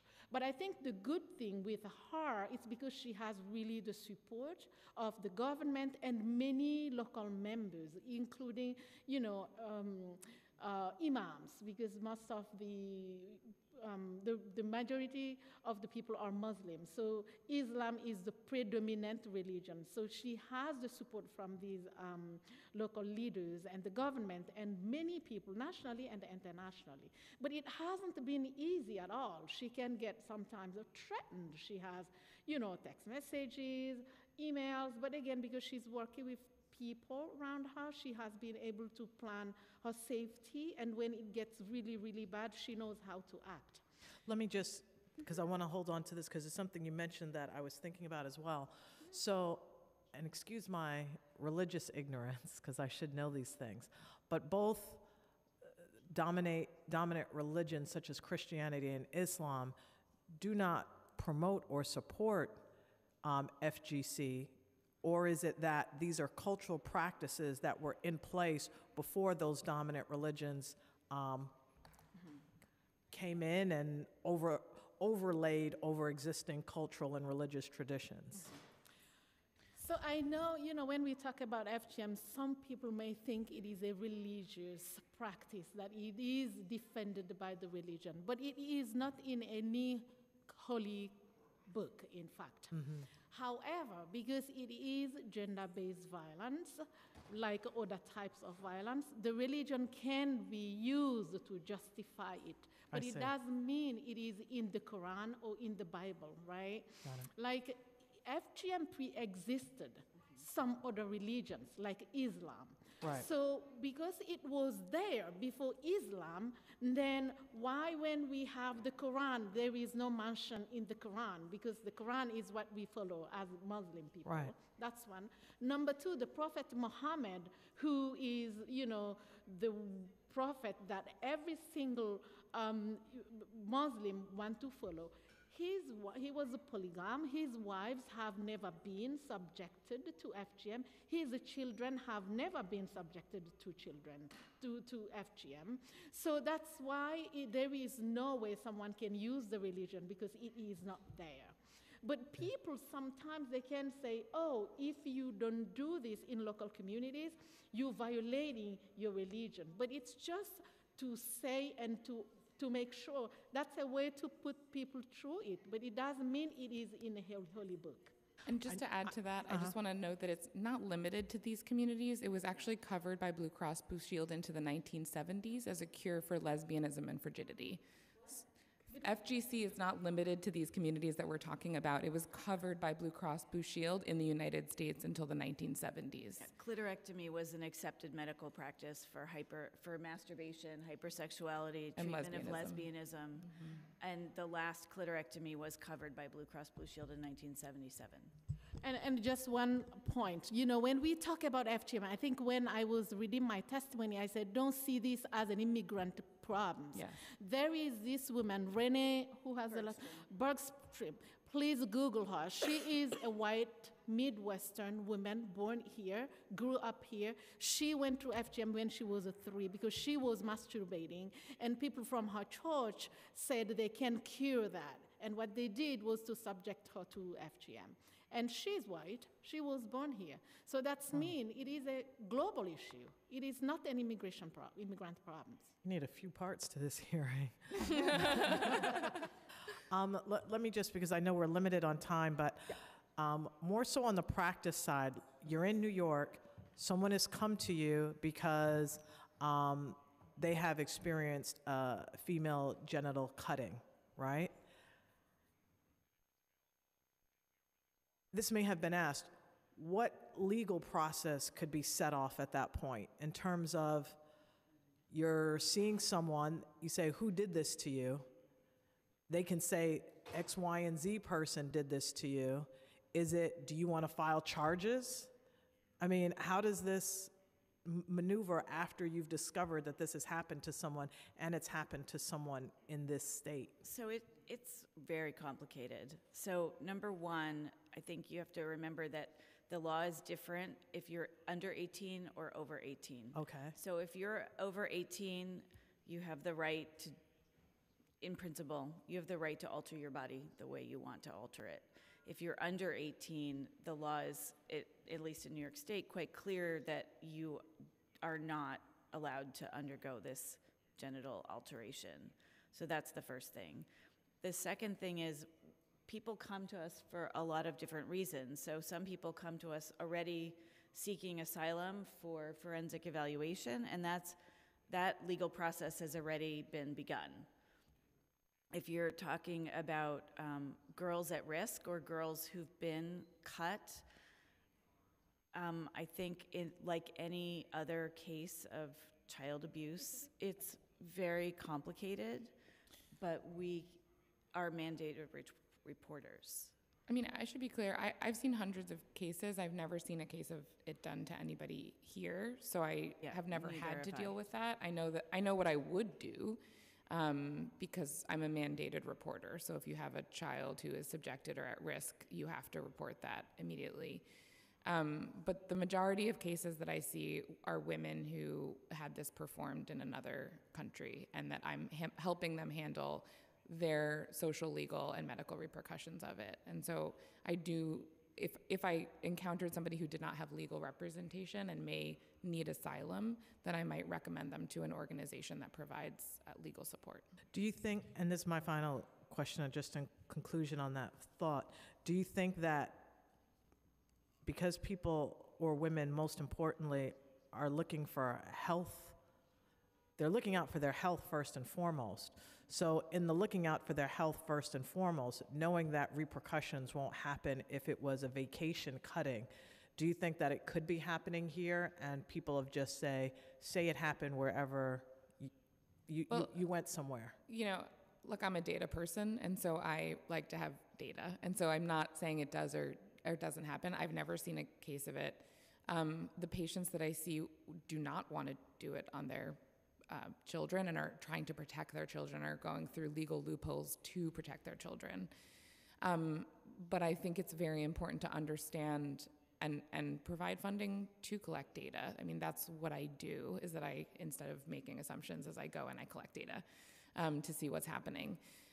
Because also, if even one case of vacation cutting happens, it's a tragedy. But then if it's so few cases, trying to cast a broad net is a lot of effort when actually you could be targeting your efforts more specifically.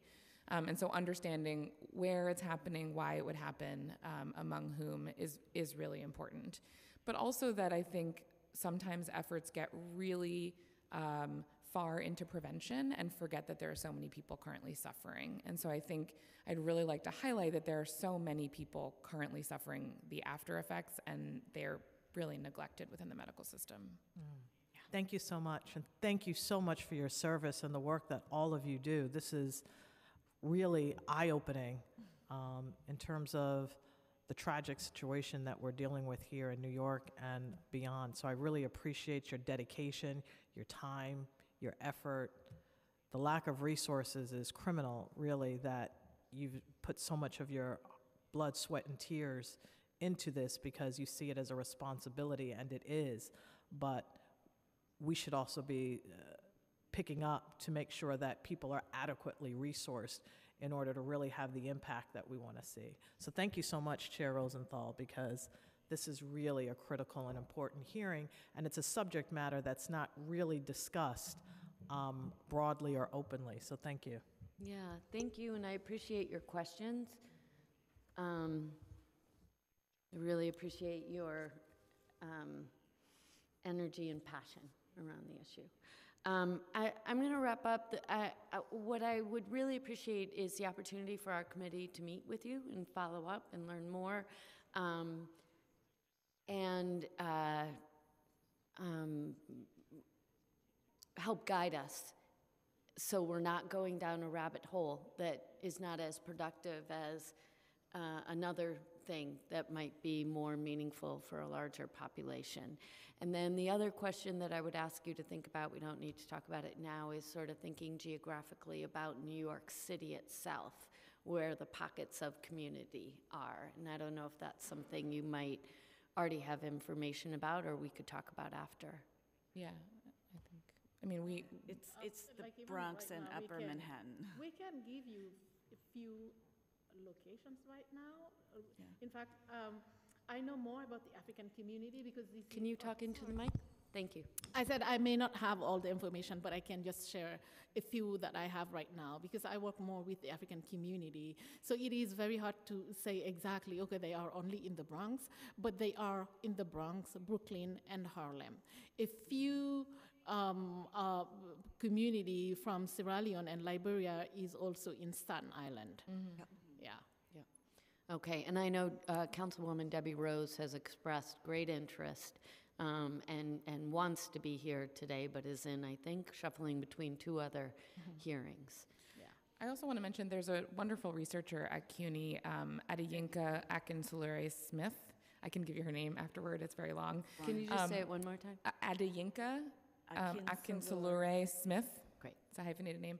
And she does wonderful research on FGC, and couldn't be here today, but I think her insights are really fascinating, especially in terms of how difficult it is to go and ask questions within the community and how much fear there is. So I think she would be a great resource. Great. Thank you so much. We will follow up with you. Thank you for your time today. Thank you. Thank you. Yeah. I'm going to call up the next panel. Sana Bayaga from Satietu. Patricia Burkhardt from Midwives, Women, and New York State ALM. Asetu Sai from the U.S. Mali Charitable Association of New York City. Apologies if I boxed that. And Elizabeth Cohen from Violence Against Women. And it could be that some people have left because the hearing went on for a while.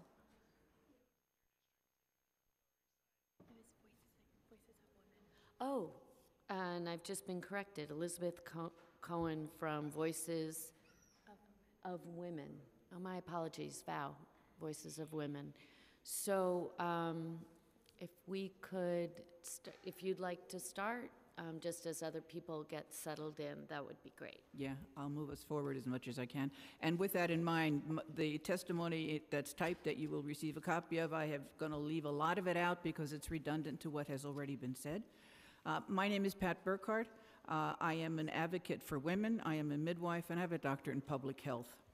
I would first like to commend you all for doing this to learn more about this reality as it exists in New York City. My testimony today reflects both the global and the local reality. The many and varied voices raised in opposition to FGM, and I use that term in my presentation, have been documented and published by the World Health Organization and multiple associated organizations of the UN. It is a global problem. WHO states that FGM includes procedures that intentionally alter or cause injury to the female genital organs for non-medical reasons, i.e. for no benefit to the woman. Most critically, the population most impacted by FGM, according to WHO statistics, are girls between infancy and 15. Some choose to equate FGM with male circumcision and in fact call it female circumcision. It is not, unless one considers the removal of the penis as circumcision. Physically, the type of cutting will leave results that range from bad to horrendous. When the goal is to curb women's desire or take away the enjoyment and pleasure of sex, it may be only excision or removal of the clitoris. Added cutting removes the labia minora, i.e. the external tissue around the vagina, or the labia majora, the external tissue further out from there. Healing may fuse these tissues, and they can be purposefully sutured together, resulting in what is called infibulation. As you can imagine, menstrual bleeding will be held inside the vagina or barely able to leak out. Sexual intercourse will give no pleasure and may be painful, certainly for her and maybe for him. The cultural practice exists in many cultures and is valued in different ways. However, even in countries where this is practiced, there are objections to its continuing, as previous speakers have attested.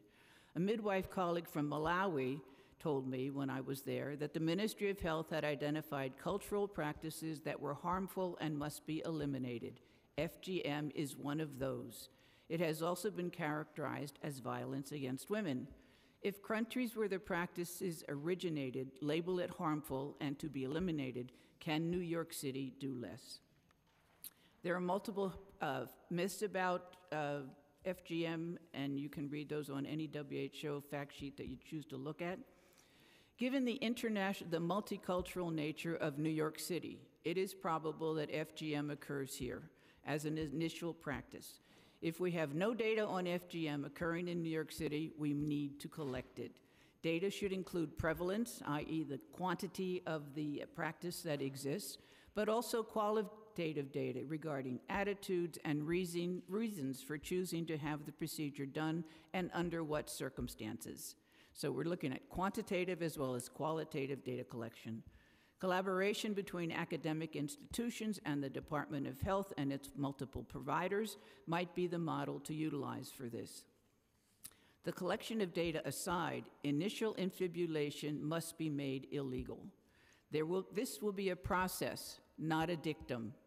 Communities in which this occurs and the healthcare providers of these communities must be involved in the process of defining, understanding, and ultimately removing it.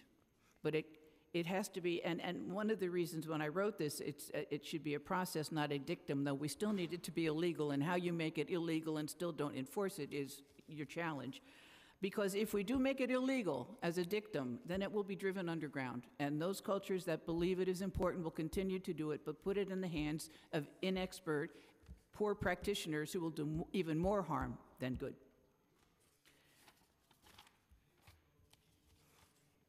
It is also clearly true that women's healthcare providers encounter women who have already been victims of FGM.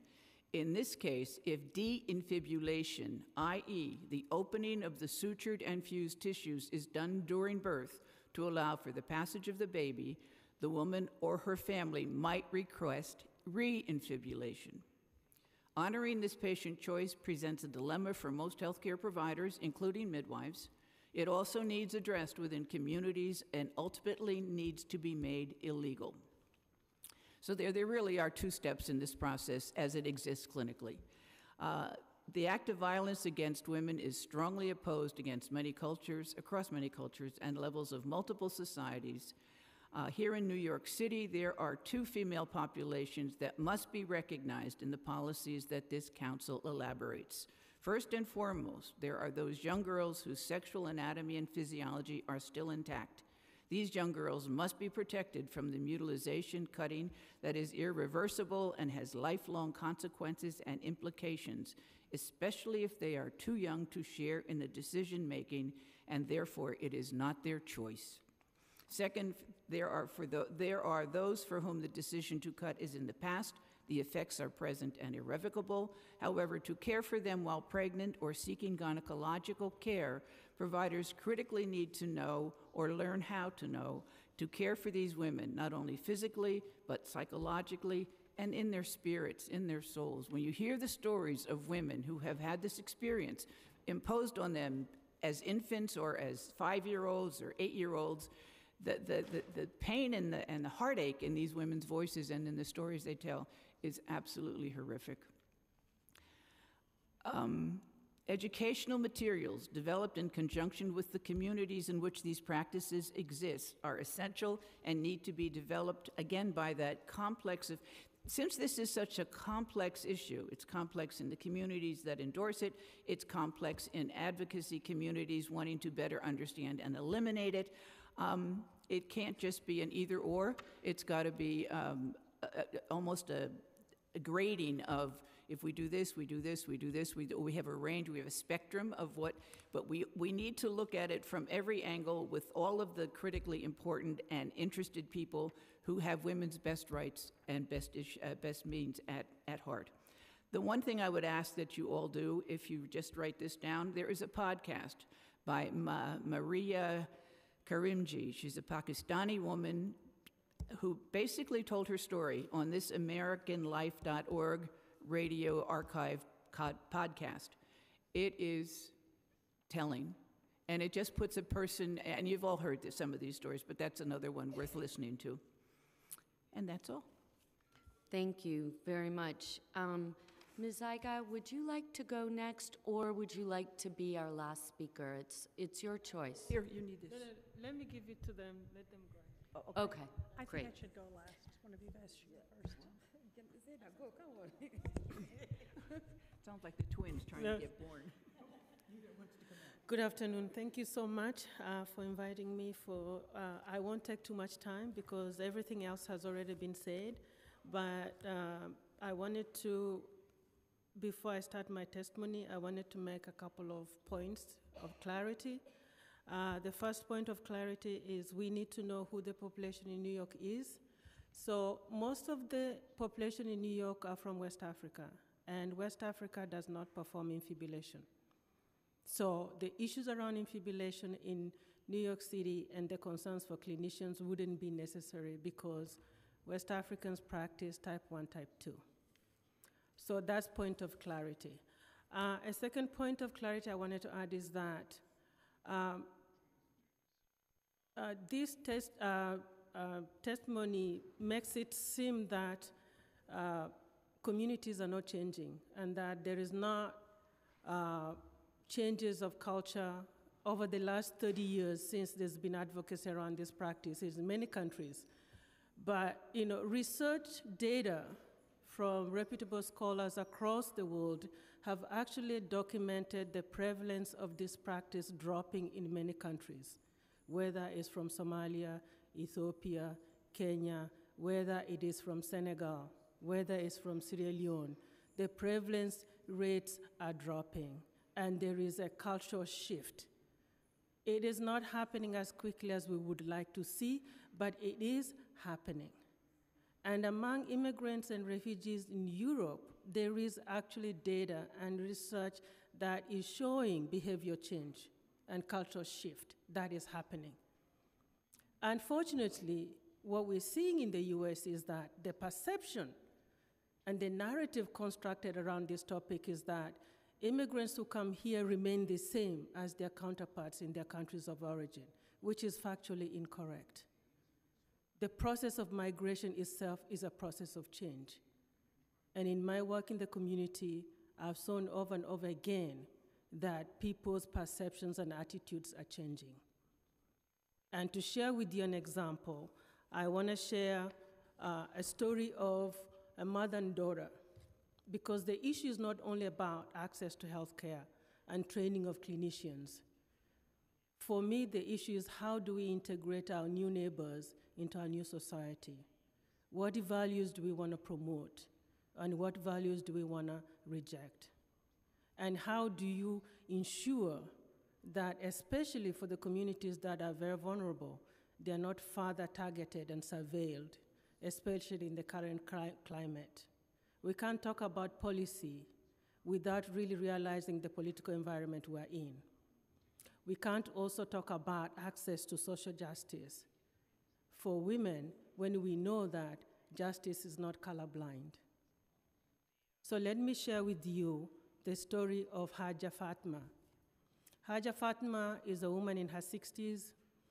She lives in Sudan, but her daughter and her son-in-law live in New York. So every year she travels to come and visit them. When she comes to visit them, because she doesn't speak English, she speaks Arabic, Haja Fatma feels isolated in her new Brooklyn home. She's often alone. She spends her days watching TV and, calling back home to talk with people. I got to know Haja Fatma partly because of Sauti Yetu's community study we've been doing for the last 6 years. What we've been trying to do is to document the experiences of mothers around the issue of female circumcision, because that research is actually supporting the data we've done with young girls, oral story we did 6 years ago. And so we've been doing focus groups with older women, younger women, and younger youth, and they're divided into age groups. So Haja Fatma happened to be the older women between 45 to 60 years old. And her daughter was in the age group of 49, 49 years old. And it's telling between her daughter's perspective around the practice and Haja Fatma's. Haja Fatma believes strongly that this is a practice that honors women. It gives women privilege and prestige and respect in the marriage. While her daughter, Samira, you will see in the testimony, who was infibulated when she was 5 in Sudan, has 3 daughters. None of her daughters are circumcised. She does not want to have any of it done. She remembers the painful memory. Those 2 women live in the same house. However, they've never spoken about this practice. It was through the work at Sauti Yetu that they finally begin to talk about it. And I asked Haja Fatma, how come you didn't talk about it to your daughter? She said, what is there to talk about? This was an issue that all of us thought was a good thing to do when we were growing up. It was something that connected you to your peers. It was something that promoted social cohesion. But now I realize my daughter is in a different environment. Her children are American.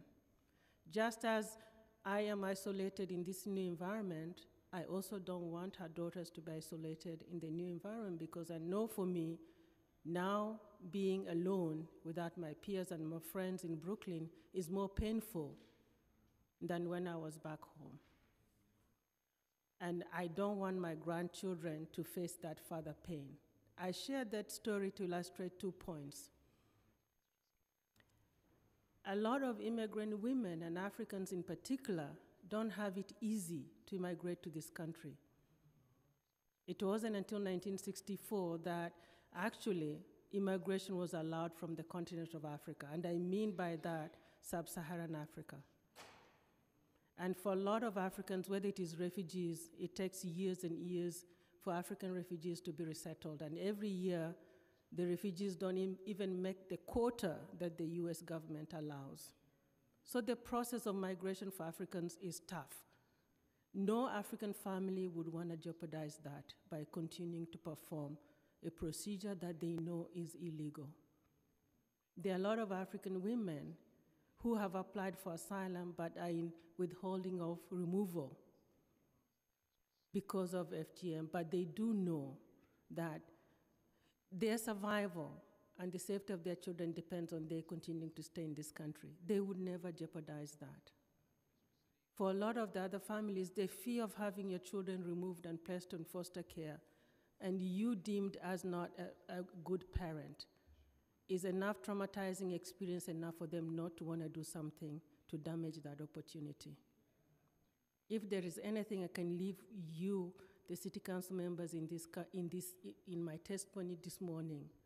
I would like you to have the trust that the immigrant families we're working with, people who are trying desperately to make a better life and be good citizens in this country, and that societies are changing, families are changing, and that cultural practices are being left behind. And so when we hear narratives that exaggerate, yes, sometimes in advocacy we need to exaggerate because we need to mobilize, and we need to mobilize not only policy, procedures and protocols, but also resources. We also have to make sure those exaggerations are formed by accurate data. And I want to assure you that the data today to support that there is the practice continuing underground is not factually incorrect. Say that one is not, double negative is not factually. The narrative that the practice continues with immigrants here is not factually true. It is false. Also, the story narrative that there's vacation cutting is factually incorrect.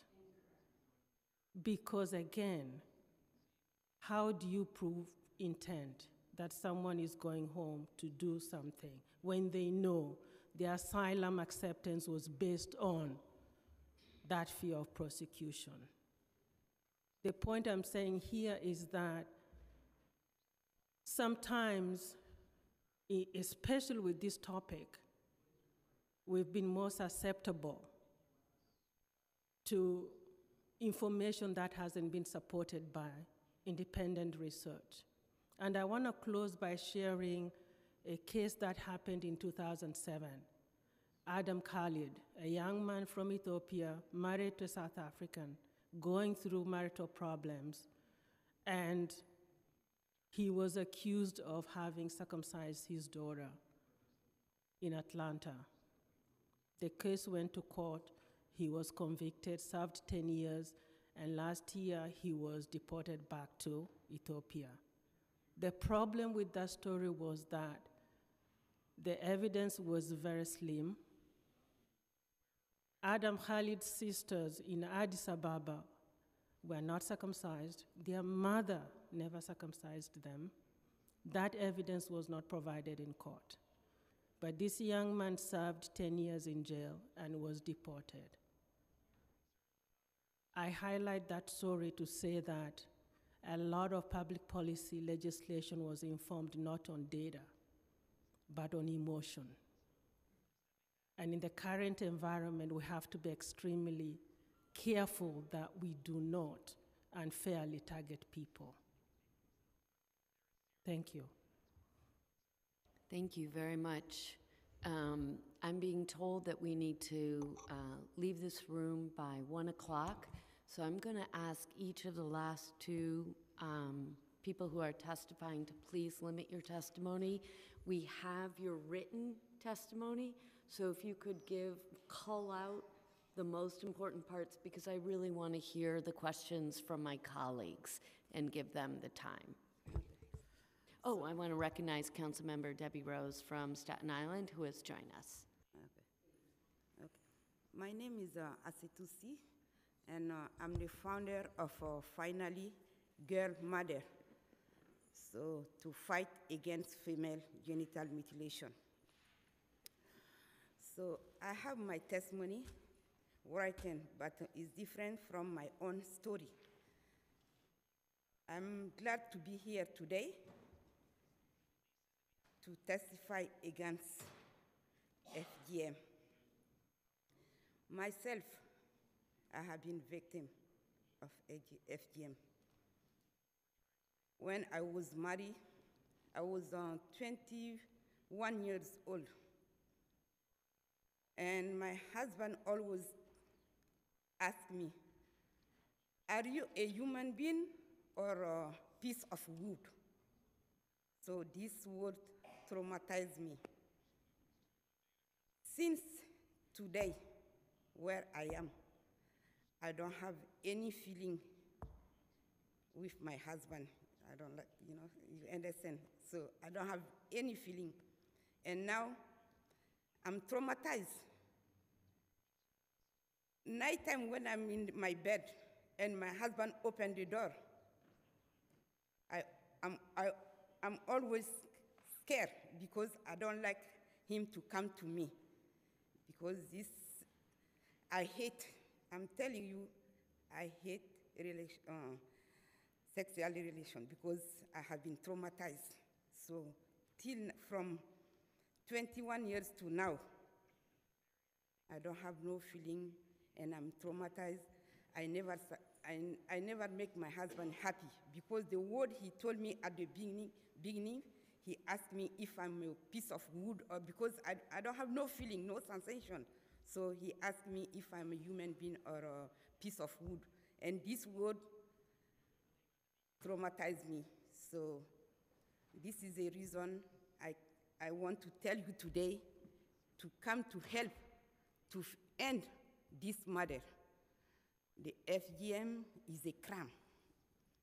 And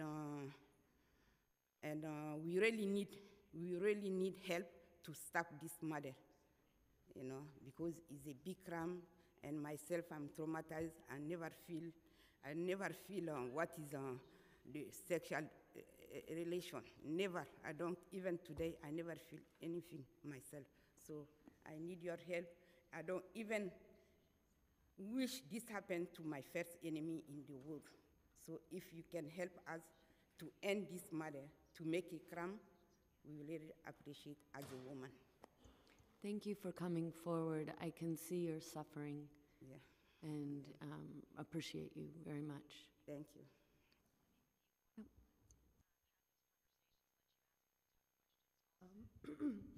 I'd like to talk about another area that is also involves women's health. Approximately 50% of women suffer from pelvic organ prolapse, according to the Cleveland Clinic. In pelvic organ prolapse, muscles and ligaments in the pelvic floor can no longer hold essential organs, such as the bladder, rectum, and uterus in place, because they have been severely injured or destroyed, usually by pregnancy and childbirth. These unsupported organs drop down into the pelvis and into the vagina or bulge prolapse through the front or back of the vaginal wall, sometimes out of the vaginal opening. The result is often the leakage of urine and feces or incontinence or the inability to completely void. Stress urinary incontinence is the involuntary leakage of urine. Of the 18 million adults who suffer from stress urinary incontinence, 85% are women. Even minor physical activities of daily living like laughing, coughing, and lifting can trigger incontinence. This kind of injury greatly impacts a woman's ability to function sexually and may make sex impossible for her. Every area of a woman's life is impacted and diminished, including her life at home and at work. Yet millions of women are suffering in silence and due to shame and embarrassment about their condition, don't talk about it publicly. U.S. World and News reports recently said that pelvic organ prolapse is something of a secret epidemic, given that it is rarely talked about in polite company. Just as not that long ago, breast cancer was not discussed in public, and women with few treatment options often died from it. What made the difference was that women demanded research and better treatment options, and that insurance companies now cover diagnostic procedures such as mammograms for early detection. I know 4 people, family members, and friends who are still with us today because of the actions women took to improve the situation. There is a tremendous need for women to do the same for pelvic organ prolapse. We need better treatment options that are safe and restore women's organs to being able to function normally and that will last for a lifetime. Treatment options have changed little. I am so sorry. Yes. We have 0 time. Okay. One last sentence, please, and with all due respect and with apologies, we Sure. have your testimony. Okay. So please, if you could not read from your testimony. Absolutely. If you have one last sentence, and then I'm going to turn it over to the council members who have very limited time. Absolutely.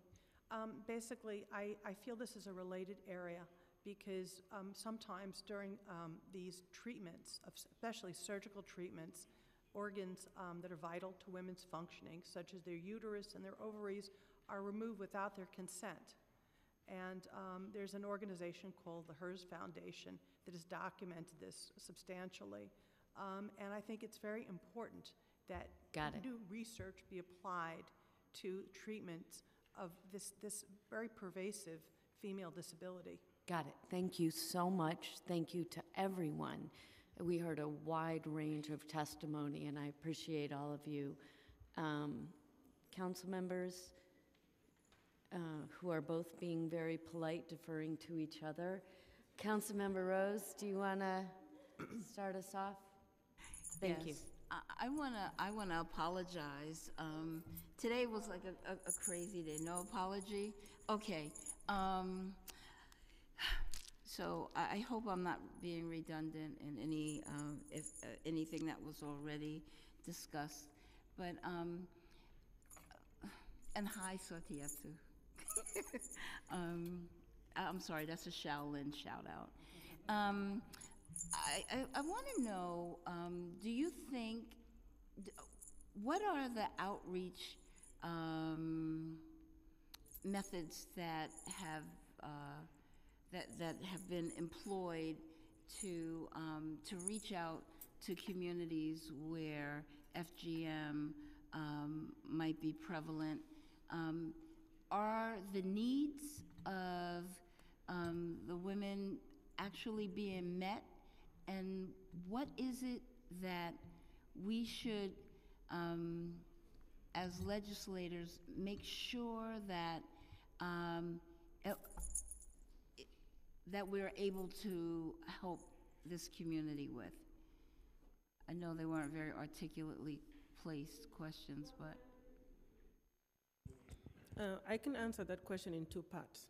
So I think that there is a lot of community engagement and outreach that's happening.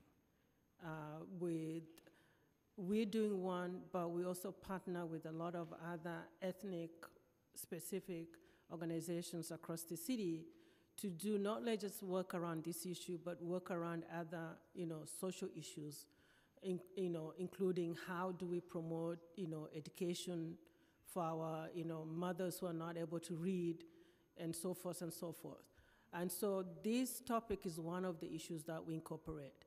But I think this topic is a little bit, sensitive because of the public glare it has had, that people are very afraid of talking, partly because they are afraid if I say something, what the consequences might be. So whenever you bring it up, everybody shuts up. I think in the mid-90s, when the federal government was trying to pass the federal law, they did a lot of listening sessions across the country, and we did some in New York. At that time, the communities were very interested in having conversation. It was easy, you could go into and pull together community forums and people would talk.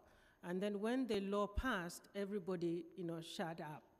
And then in the early 2000s, you couldn't say anything about women's health at the national level, at the local level. So no one said anything. And then now the topic is coming up.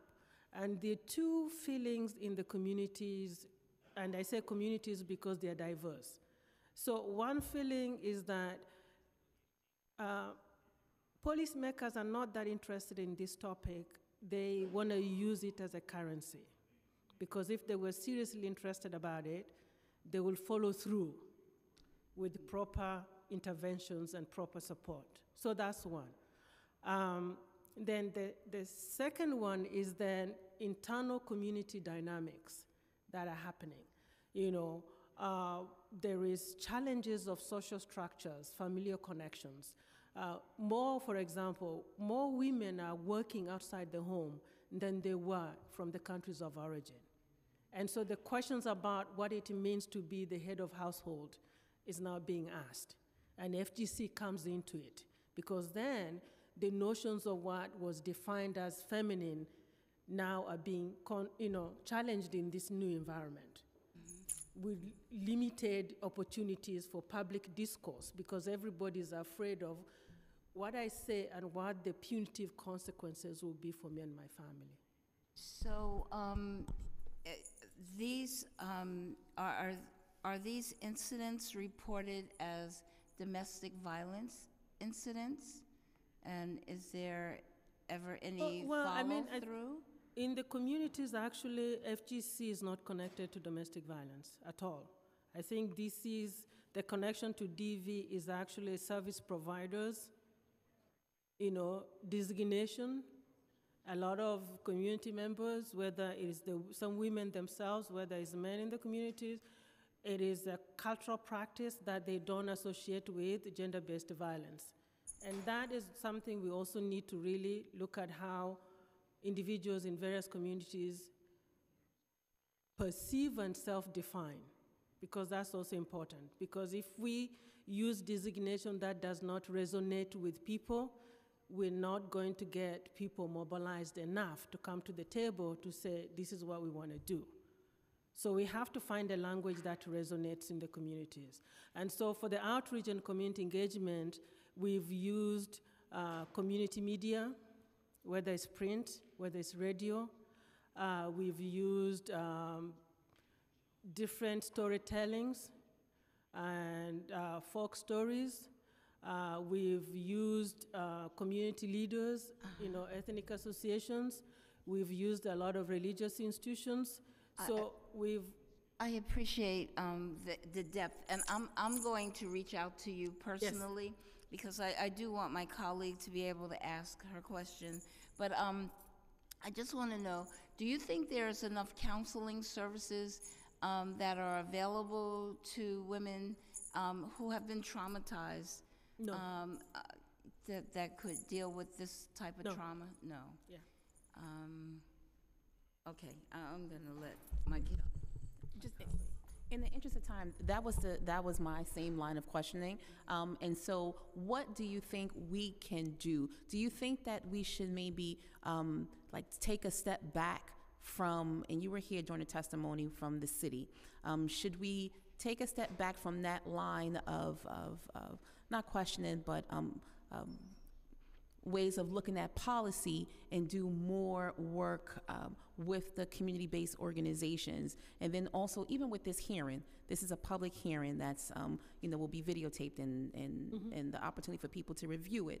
And so I understand some of the risk in the language, and especially in this climate, this political climate, and the powers that be using information to be able to then ostracize, or ICE will step in, and there's all kinds of things that can happen, unintended consequences, right?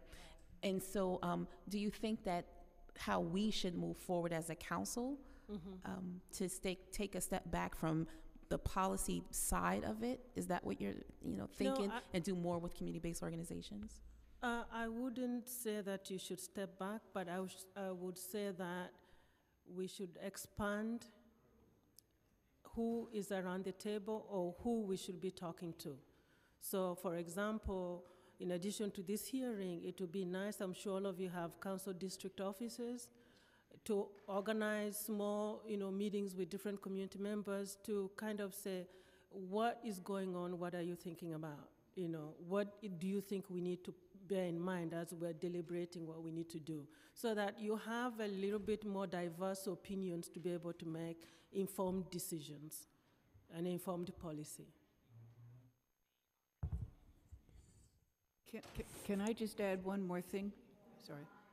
We do. That's the problem. Well, I've asked the hearing that is starting at 1 o'clock for an extra 10 minutes. Oh.